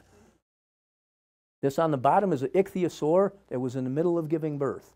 And the whole fossil, it had just given birth to one baby. It's got one baby on the way out and one more inside. So giving birth to 3 babies. You can't get a still shot of somebody giving birth. I mean, they don't stop, and you can't call a timeout and say, pose like that so I can get a picture and put it in the baby book. No, but here we got one. Because it proves that the flood killed and preserved this creature instantly, or at least very rapidly, that she wasn't even able to finish giving birth. You know, if you're on a ride, your husband's driving you to the hospital, if the baby's coming out, the baby's coming out. You better make it to the hospital or it's coming out anyway. But in this case, no, they stopped right in the middle of it. Again, proof of the flood, proof of the Bible. And local floods, as you can see from that picture, a flood cannot cover mountains unless it's a global flood, because the water would keep running off. That's another refutation of the flat earth. Where did the water go? They have to invent an ice mountain range that went all the way around the world that's not mentioned in the Bible, and that's what kept all the water in. Well, wait a minute, no, the Bible says that the water was higher than the tallest mountains. So it would have been higher than their magical ice range that they have no evidence for. So it would still went over the edge if you had a flat earth. The waters do not stop at the end of a mountain. It would keep on going and keep on going until the water came up and covered everything else. So much for the Noah's account being a local flood. Okay, Jesus saith, I am the truth. Well, let's see, what else did Jesus say? So far, his record's pretty good. You know, maybe I should believe him. The same day that Lot went out of Sodom, it rained fire and brimstone from heaven and destroyed them all. Ooh. Even thus shall it be in the day when the Son of Man is revealed. Once again, he's talking about Sodom and Gomorrah and compares it to his revelation. Wow. So he's not saying it's a made-up story, it's a myth. And that's what I'm all about. I'm about myths and made-up stories. No, because we're going to see again the evidence is true. And in Jude, just to reiterate what Sodom and Gomorrah was all about, because they'll say, oh, they were inhospitable. That was their sin. Actually, they were too hospitable. That was their sin. Even as Sodom and Gomorrah and the cities about them in like manner, giving themselves over to fornication. All right, the homosexuality is a form of fornication. And going after strange flesh instead of what they're supposed to go after, are set forth for an example, suffering the vengeance of eternal fire. It's an illustration of hell. So Sodom and Gomorrah, Jesus is not saying this stuff's a bunch of myths and a bunch of stories. He's comparing it to hell and himself. Obviously, he's saying this stuff really happened. He really believes it. And sure enough, we see evidence of it in the Middle East. And I have a piece over from the land of Gomorrah it's just ash. And it's 4,000 years old. And it's still ash. And over in this part of the Middle East, 4,000 years later, it's still ash. I went and visited Mount St. Helens in about the year 2000, maybe a couple years after, but around that time. And it erupted in 1980. And it erupted sideways. First volcano we got to observe that erupted sideways. And the direction it erupted, it destroyed everything and made it look just like this. But by the time I went there, just 20 years later, animals were already back, plants were already growing, trees were just starting to grow. And now it's been another 20 years since then, so now it's back to normal. You got tall trees, you got all the animals, everything's back. You would hardly even recognize that a volcano happened if you didn't know, if you didn't read about it in the paper or see it on TV, or if you didn't know what to look for. And that's all grown back in a generation. Whereas Sodom and Gomorrah, 4,000 years later, it's still ash, not a blade of grass growing, telling us what God thought about that sin and how God judges sin. Maybe we ought to take that into consideration. And the thing I thought about the other day is, here you got this group of these people, the Sodomites, that's where they get their name from, and they take God's symbol that the judgment is over the rainbow, and they use it to promote the most decadent stuff going on in this world today. Yeah. How do they think God is going to take that? The same way he took it the first time. So they're in for some trouble. Okay, so again, that's what Jesus said, and the evidence shows Jesus is telling the truth. I might have to believe this guy if we go any further. From the beginning of the creation, here's Jesus speaking again. Beginning of the creation, God made them male and female. Oh, wow, we can't have that in today's society because there's 157 genders. God made male and female. Come on. God, get with it. There's a whole lot more genders than that. And it gives Jesus' genealogy all the way from Adam, ultimately, the son of Enos, the son of Seth, the son of Adam, which was the son of God. So did Jesus descend from a myth? Did Adam really exist? The Bible says Jesus came from Adam's lineage. Well, if there wasn't a real Adam, then who did Jesus descend from? A monkey? Yeah. Great-great-great-great-great-grandpa was an ape? And that's the Savior you trust in? Because you believe in evolution? Or theistic evolution? What? Well, anyway, did God make them male and female? I mean, Jesus so far has a pretty good track record. Maybe he's wrong about this. Maybe he doesn't know our modern science.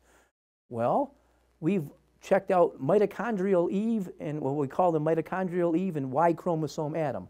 Mitochondria comes from the female, The Y chromosome is the male chromosome. In the last 10 or 20 years, our knowledge of the human genome has just exploded. We can see things in there that we never knew. We can trace things. And sure enough, we traced the human genome. We traced the mitochondria in humans all over the world. Eskimos, Africans, Asians, Europeans, Indians, you name it. People all over the world. You check anybody's genetics, and you will find the genetic markers show every one of us came from one individual woman. One. Yes, her name is Eve, and she's mentioned in the Bible. If you open your Bible, read the first 2 pages, you got it. All right? They found the same thing about the male, checking the Y chromosome. Every human being on the face of the earth comes from one individual man. Correct. His name's Adam. He's been mentioned in the Bible. We've had the record of it for over 4,000 years, 6,000 years. All right, we know who Adam and Eve are. They didn't, but the scientific evidence shows we all came from one man and one woman. And that's the only 2 sexes there are. Anybody else is trying to make something up. So, wow, Jesus got it right again. Maybe he is the truth. Maybe he did come to bear record of the truth. Because it's sure looking like it. The evidence has proven him right. Here we've got, now we know we all came from Adam, and Adam and Eve had children for their whole lives probably, 900 years. They had all kind of children probably, but only eventually Noah's line got on the ark. So we've got all these different people and the genetics and all that were just erased from humanity because only Noah's family got on the ark. So there's a bottleneck if you're doing the genealogies to where you got all these people and all these people, but it all funnels down into one, into Noah. Yep. So only the genetics that Noah had are what are been carried on to us. I wonder what humanity would be like if we still had our full genetic ability that God created us with. It'd be interesting. I mean, I don't know. Yeah. Well, yeah, that's why, you know, the flood, people think, oh God, what a hideous God that he would flood the whole earth. No, the flood was an act of mercy. Because can you imagine what this world would be like if God let all that sin fester? I mean, what's it getting to now? The Bible said in those days that every thought of man was only continually evil. We're not there yet. We're getting a lot closer than I 5 years ago, 10 years ago, I thought we could ever get. But chances are still, if your car broke down, chances are still probably better that somebody would help you than somebody would hurt you. On the side, if you got stranded on the side of the road, somebody would probably stop and help. Or at least you could call the police or something. In those days, no. Every thought was continually evil. No wonder God wiped them out. It was to give us a second chance, to give us a fresh start. Because if we'd have had all that going on, imagine how bad would this world be now? But anyway, Nathaniel Jeanson, Dr. Jeanson has done some studies of the genetics, and he's starting in the Middle East, where obviously humanity kind of sprung from, and so he's using the Bible assumptions instead of the out of Africa theory and all this evolutionary nonsense. Sure enough, he's finding out that all different kind of humans from all different places trace down to 3 nodes. They all come from 3 different people: Shem, Ham, and Japheth. Exactly. And the one that looks, I asked him about this one that's separated a little bit. I said, is that a 4th node? He says, no, that's actually part of the 3rd node, but we were not able to test those people. So I didn't want to make it look like we had evidence we didn't have yet. He says, but when we do, they're going to fall right in there, and that'll be filled in, because everything else is filling in exactly what we would expect. So it's 3 nodes, Noah's 3 sons. Apparently this Jesus guy is telling the truth a lot, because the science keeps confirming him. The high-tech science, the best stuff. Jesus saith, I am the truth. Okay, I'm starting to believe that. For as Jonas was, wait a minute, Jonah, this can't be right. As Jonas was 3 days and 3 nights in the whale's belly, so shall the Son of Man be 3 days and 3 nights in the heart of the earth. Oh, that's a tough one to believe. Not only that, I mean, Luke 2:34 says, a sign which shall be spoken against. Probably nothing in the Bible has been spoken against more than Jonah and the whale. Because, I mean, that don't happen every day. We don't see scientific examples of whales swallowing people, but it happened here, or Jesus said it happened here, and the Old Testament says it happened. And not only that, he compares it. 3 days and 3 nights in the whale is compared to 3 days and 3 nights in the heart of the earth. That's the gospel. That's how we're saved. He's comparing Jonah and the whale to the saving gospel? Is he saying, well, see, Jonah and the whale, it's a make-believe story. It's just a bunch of myths and silly stuff for kids, you know. It's not real. And that's like the gospel. What? All right. No, I think he's saying it really happened. Amen. And as that happened, that's how the gospel's going to happen. Amen. And he did it exactly like he said he would. Now I say, do. And you know, we don't have a video of Jonah actually being swallowed by a whale, but we do have historical records of it. The letters of Ashurbanipal, which are in the library of Nineveh, strange place, and they date back to the 7th century BC, which was the time Jonah and the whale would have happened. The letters of Ashurbanipal give the account that matches the book of Jonah, that the king was fasting, and the people were worried because he was fasting. What's going on? There's a problem here. You know, tell us what's going on. He consulted with his advisors. The King James Bible calls them his nobles. Same people. He consulted with them. That's in both the Bible and in the letters of Ashurbanipal. They wore the clothes of a nurse and sat in a reed hut, which coincides with they sat in sackcloth and ashes. An eclipse happened too. That maybe is irrelevant, or maybe not. Eclipses tend to happen at important times in the Bible. There's probably because God's in control of that stuff. There is evidence for Jonah and the whale. Dagon, the fish god. Where would they come up with a fish god from? It had something to do with that. In 3 BC, a Babylonian priest, Berosus, wrote of Joannes emerging from the sea. Interesting. There's Jonah's tomb exists in the Middle East.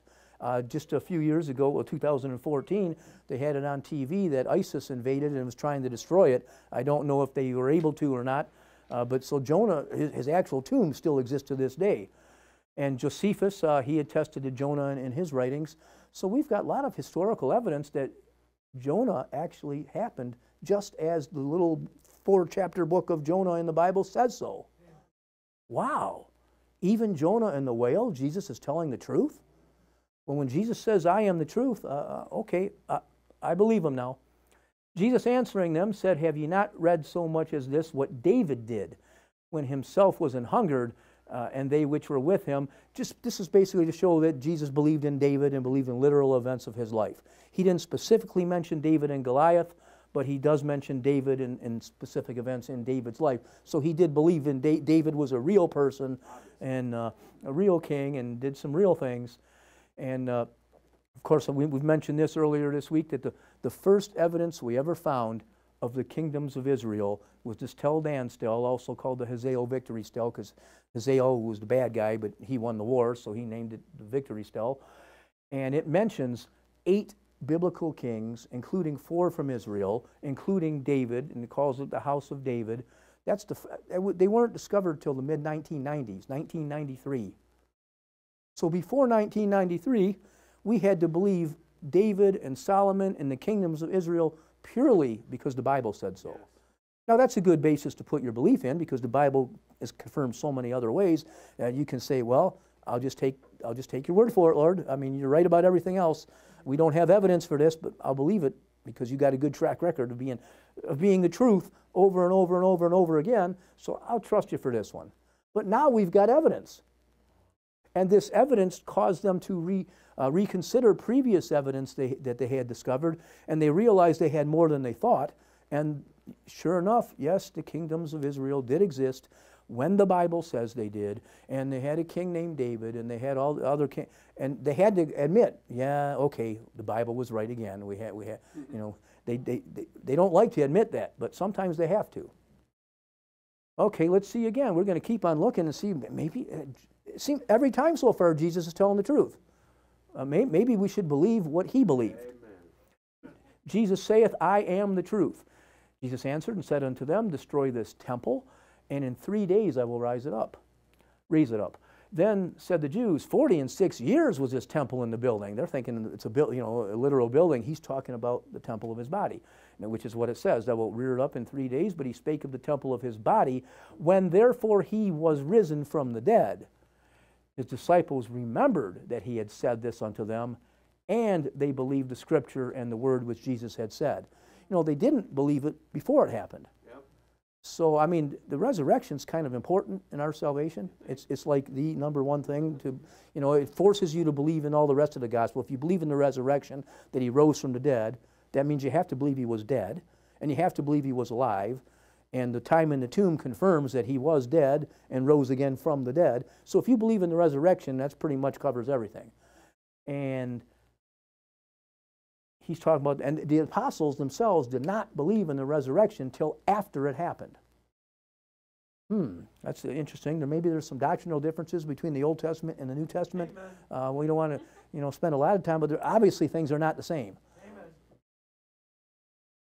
And sure enough, there is evidence, again, historical evidence. We don't have a videotape of the resurrection, and resurrections do not happen in the scientific labs, but we have historical evidence, the Nazareth inscription, I have a replica of that they had a problem.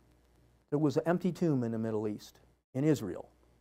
Because they didn't have that problem in the rest of the Roman Empire, because they incinerated their dead. They didn't bury them. The Jews buried their dead.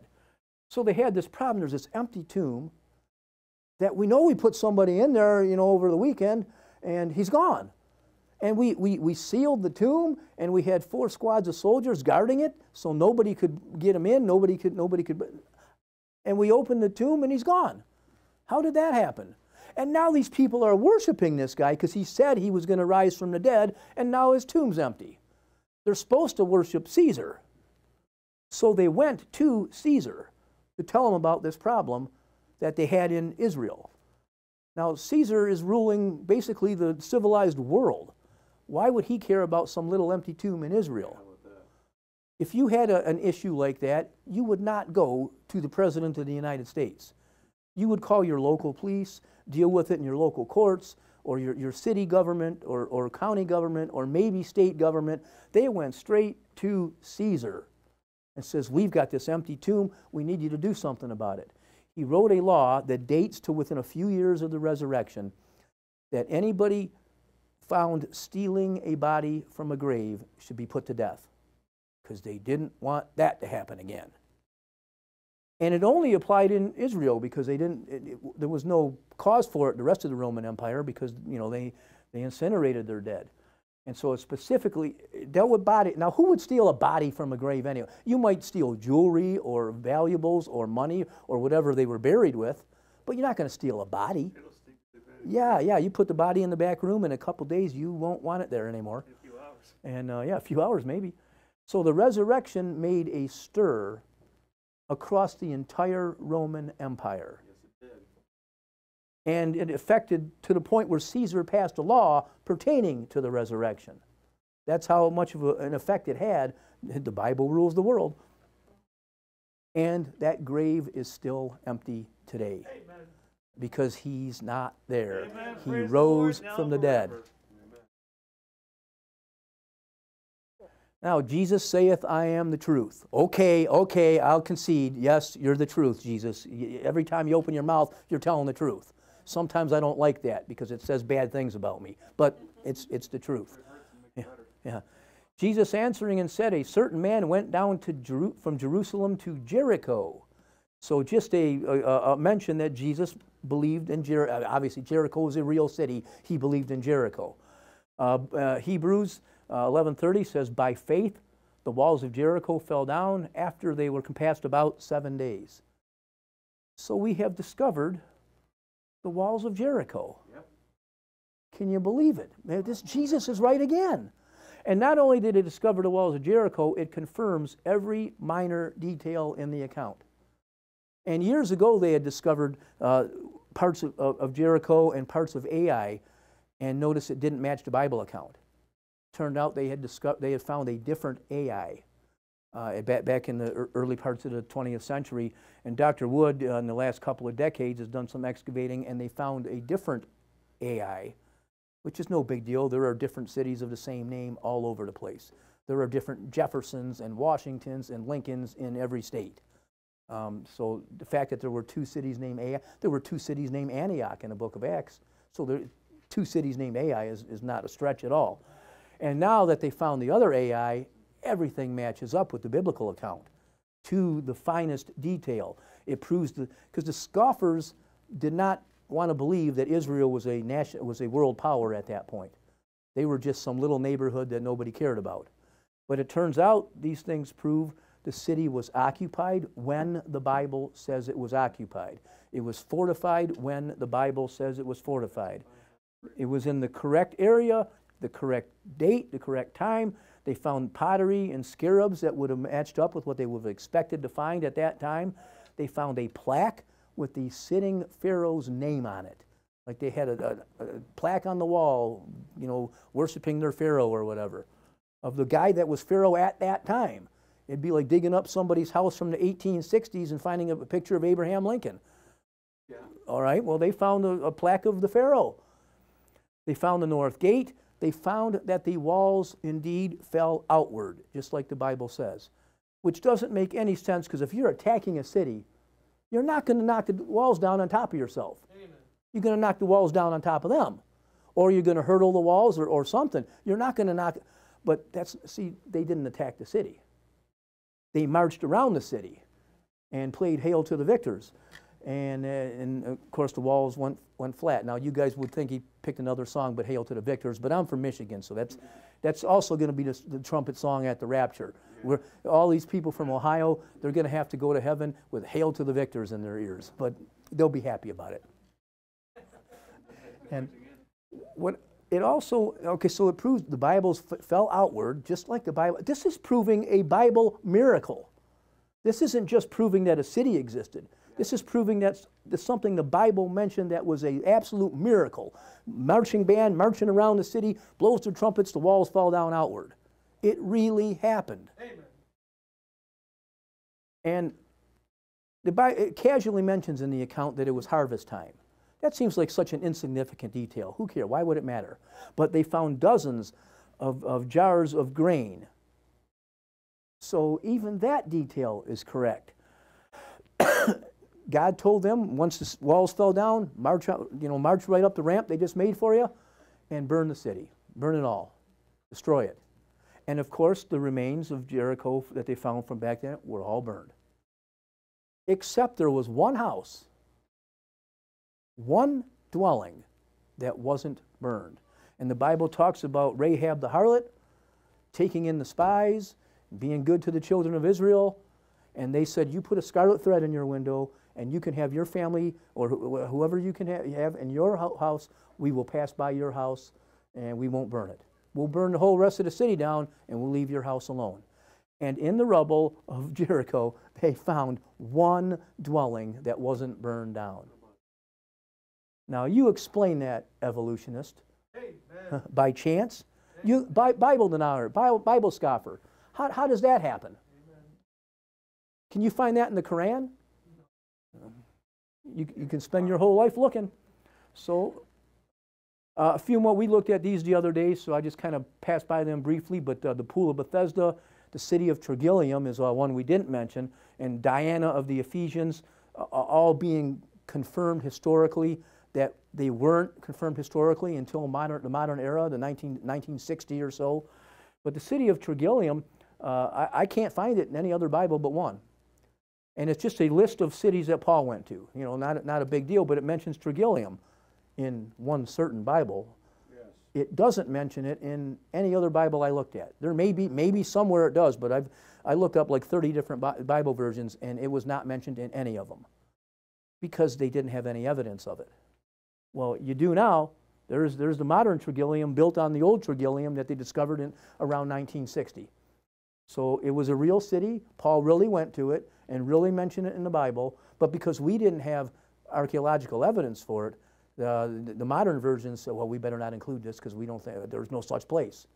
Yeah, there is. The Bible was right all along. And Jesus saith, I am the truth. So if it's in his word, I'm going to believe it.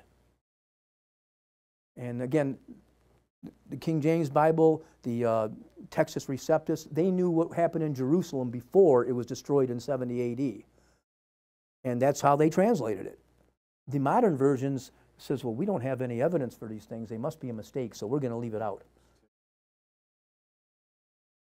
So Jesus saith, I am the truth. Okay, I'm convinced at this point, as many things as I've just seen, it convinces me. He's the truth. And when he speaks, when he bears record, it's of the truth. And he says, now, if I've told you earthly things, and that's all this stuff we're looking at, all the stuff we've looked at in the message, if I've told you earthly things and you believe not, how shall you believe if I tell you of heavenly things? I mean, heaven, hell, the rapture, the second coming, miracles, prophecy. How are we going to believe that stuff if we can't believe the simple stuff he tells us about the things we just looked at? And Jesus also said, and everything we've looked at today is what Jesus said. So if you have a problem with any of it, your argument is not with me. Your argument's with Jesus. He said it. He said this. He said, had ye believed Moses, ye would have believed me, for he wrote of me. But if ye believe not his writings, in the beginning God created the heaven and the earth, if ye believe not his writings, how shall ye believe my words? Now he's posing the question, and that's something to think about. How can you believe part of the Bible but not the rest of it? You know, might all be wrong then. And I think we're seeing evidence just the other way around. It's all right. But I say unto you that every idle word that men shall speak, they shall give account thereof in the day of judgment. And so then every one of us shall give account of himself to God. Every one of you will give account of yourself, one-on-one, you and God. Nobody will be there to answer for you. Nobody will be there to help you. You won't be able to say, but so-and-so told me this, and I thought that this is... No, it's going to be you and God. You better get things straight between you and God now, because you're going to then, whether you like it or not. But God gives us the solution. For God so loved the world, and you know, we're all sinners. We're all going, you know, people say, a good loving God would never send anybody to hell. How come they never say, a good loving judge would never send a prisoner to prison? Because we expect justice. And a good judge would send people to prison. A good judge would even have people executed. Yes. So a good loving God would send people to hell. Because heaven cannot be defiled, cannot be corrupted. And if he just sent unrepentant sinners to heaven, in short time it would be just what we have now on earth.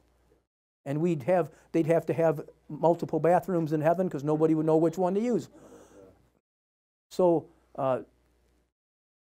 God so loved the world that he gave his only begotten Son. Yeah, we're all sinners, but he gave us the solution. That whosoever believeth in him should not perish, but have everlasting life. You don't have to have death. The wages of sin is death. And we're all sinners. But Jesus wasn't. That's what dying on the cross was all about. He took care of our sin. He bore our sin. He became our sin. And paid for our sin that we don't have to. That we can trust in him, believeth in him, and he took care of our sin. So we will go to heaven as if we're sinless, spotless, perfect. You know, we will all be in heaven with our glorified bodies. We will be perfect, spotless, sinless. There'll be one guy in heaven who's got marks on his hands and his side and his feet. One imperfect person in all of heaven will be Jesus Christ, showing I took this for you. Amen. We will be perfect. He'll have scars. Amen. Wow, that's mind-boggling. So the wages of sin is death, physical death when they bury you in the ground, spiritual death when you go to hell, lake of fire, and in torment forever. I don't want either of those kind. I can't avoid one of the deaths. I'm going to die unless the rapture happens before lunchtime, but which would be okay. I still might die. I'm getting old. But the wages of sin is death, but the gift of God is eternal life through Jesus Christ our Lord. Amen. So he offers us a free gift. It's a gift That means you can't earn it. You can't be good enough to get it. You can't be righteous enough. The Bible says our righteousnesses are as filthy rags in His sight. And you think you're going to impress God that, look how good I am, God. I repented more than this next guy. God don't care. It's filthy rags that you're putting in His face and saying, here, see my filthy rags? No, God says, I did it all. Trust me. Not of yourself, not of your works. It's the gift of God, lest any should boast. It's all through faith, by grace, through faith in Jesus Christ. The church can't do it. The Pope can't do it. The pastor can't do it. Mary can't do it. The saints can't do it. Being good can't do it. Sacraments can't do it. Baptism can't. On and on. Whatever else you want to name. If you substitute anything for Jesus, you fall short. Yeah. It's all Jesus. He died. He paid the price. Mary didn't die on the cross. None of the saints died on the cross. Jesus died on the cross. Amen. So put your trust in Him. Amen. And let's have a word of prayer. Father, we thank You for all these things You've given us. Boy, it's becoming apparent to me that Jesus is the truth. And He spoke the truth and He told the truth, even about these things. Creation and the flood and David and Goliath and Jonah and the whale. Unbelievable. And all these things we've looked at, it turns out the evidence shows Jesus spoke the truth. We thank You that we can trust every word that Jesus ever spoke and every word in the Bible that He authored and inspired for us. And we thank You for that in Jesus' name. Amen.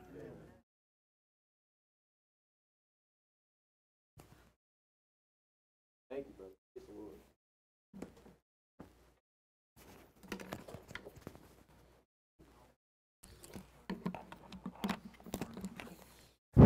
You know what it comes down to every single time is there a God?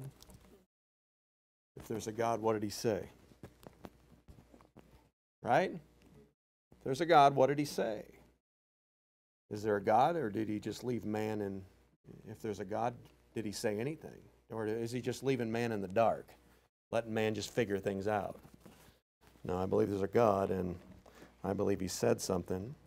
And the best way to communicate something and keep it preserved from generation to generation is in a book.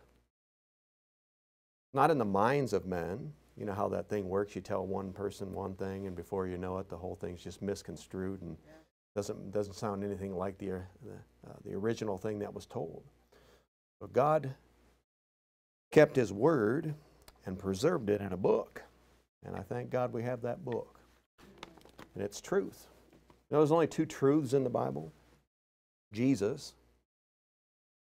That's what He said, I'm truth. Pontius Pilate said, what is truth? Well, let me tell you, Pontius Pilate, the man that's standing right in front of you is truth. There's two things in the Bible that are true, and that's Jesus and that's the Scriptures. They both claim to be truth. Truth is absolute. Is truth absolute? Amen. Truth is truth. There's no such thing, I don't care what the scientists, philosophers, they come up with all this nonsense and junk. Truth is relative. Like my truth is not your truth and your truth isn't their truth. Everyone has their own truth. Does that sound kind of confusing? No, truth is absolute. It's not relative. Truth is truth. And Jesus, who was the Word, and the Scripture are the only two things in that Bible that claim to be true. Yep. Jesus and His Word. And they're both absolutes. You know what's absolutely true? It's appointed unto men once to die. Amen. Matthew was holding that scripture out on the street corner the other day, yesterday, and it's kind of like dawning on him, like, how can you deny this? It's appointed unto men once to die. How can you deny this? Those three teenagers I witnessed to, I had the same sign that he had. I said, is that true? Of course it's true. You ever been to a funeral? It bears witness, does it not? Appointed unto men wants to die, and after this, the what? Judgment. That's just as true. That's just as true. That every human being, every person will stand before the truth. You don't think he's gonna find out your little secrets? Yeah. He knows everything that's going on. But what you have there and all this historical stuff and what you're getting is just, I mean, if you were with the archaeologists when they found that, you'd see it just like they saw it. And they saw it and they wrote about it and they bear record. And it just backs up one book, doesn't it? Why is it all these findings, they just back up one book? Over and over and over again. You started out with that, was that in Sunday school where you started out with the kids all 6 days a week getting bombarded? Was that Sunday morning? Yeah. Kids getting bombarded. And then, you know, an hour in church. You wonder why they don't pay attention. You know what the kids need on Monday? Bible. You know what the kids need on Tuesday? Bible. You know what the kids need on Wednesday? Bible. You encourage your children to get in the Bible. Most mornings I'll find Matthew before he does anything. He'll be in his bed getting some Bible, reading some Bible. Say, why? Because I force him? I have forced him from time to time. I just does it on his own. Getting some Bible. And I pray Matthew turns out. Amen. Pray for your kids. They're getting bombarded 24/7. And they got a phone and got all that stuff and just getting bombarded with junk. That's what pastors have to deal with nowadays. It's a challenge. It's a challenge for me, knowing that kids and even adults, all of us, all week long are just getting hammered with the world, the world, the world, anti-Bible, anti-Christ, anti-Bible, anti-Christ. And then they come into church like this. I got no entertainment here. I've got no bells and whistles. And expect people to be in tune and listen. I know who's listening, amen. I know who's getting it. For the most part, it's those that are in their Bible throughout the week. Listening to some preaching throughout the week. My wife does her packaging every morning. She packages up our stuff for our business, and most of the time she's listening to Gene Kim or David Peacock, or she'll be listening to the Bible. Yeah. Why is that? It's food. Yeah. Amen. Amen. You getting fed, or is it just an hour on Sunday where you tune the preacher out, right? You're not getting anything except the world's food. Junk food, junk food, junk food, 24/7. Yeah. I don't know how you expect to be healthy. You're getting some stuff here that can help you, amen? Amen. You listen, pay attention to the truth. Truth is not relative, people. It is absolute. It's absolute. It's undeniable. Truth is truth. And whether you believe the Bible's true or not, that's between you and God. But what Jesus said was true, it can be proven. It can be proven. And that's what the brothers tried to do. So, amen for that. Thank you, brother. Certainly appreciate that. Well, let's get some food. We got some pizza back there for the kids. How about that? Does that sound good, Kevin? Yeah. Thumbs up, man. You know, all I want for you people is to succeed. It brings joy to my soul for you to succeed spiritually. I'm not worried so much about you succeeding in this world, although you ought to have a job and pay your bills. But my desire, like God's desire for His children, is to walk in truth. You have truth and error. You walk in error, you're going to find yourself in a ditch. You're going to find yourself in a hole. And then you're going to desire some good brothers and sisters in Christ to help you out. Amen, amen. All right, praise the Lord. Let's pray for this food. Thank you all for that sacrificed and brought food. And then after we're done eating, we'll have another, brother's going to give us another service, and that'll be it. That'll be it. And I hope you take something with you from this. That's why we have these evangelists in. They get a different viewpoint, a different ministry. He's more focused on this one thing, this one area of expertise. The pastor can't always just be focused on one thing. It has to be multiple things. And that's why we have men, and Brother Spurgeon will be with us at the end of July. So please keep that in your prayers. He's got a different perspective, doesn't he?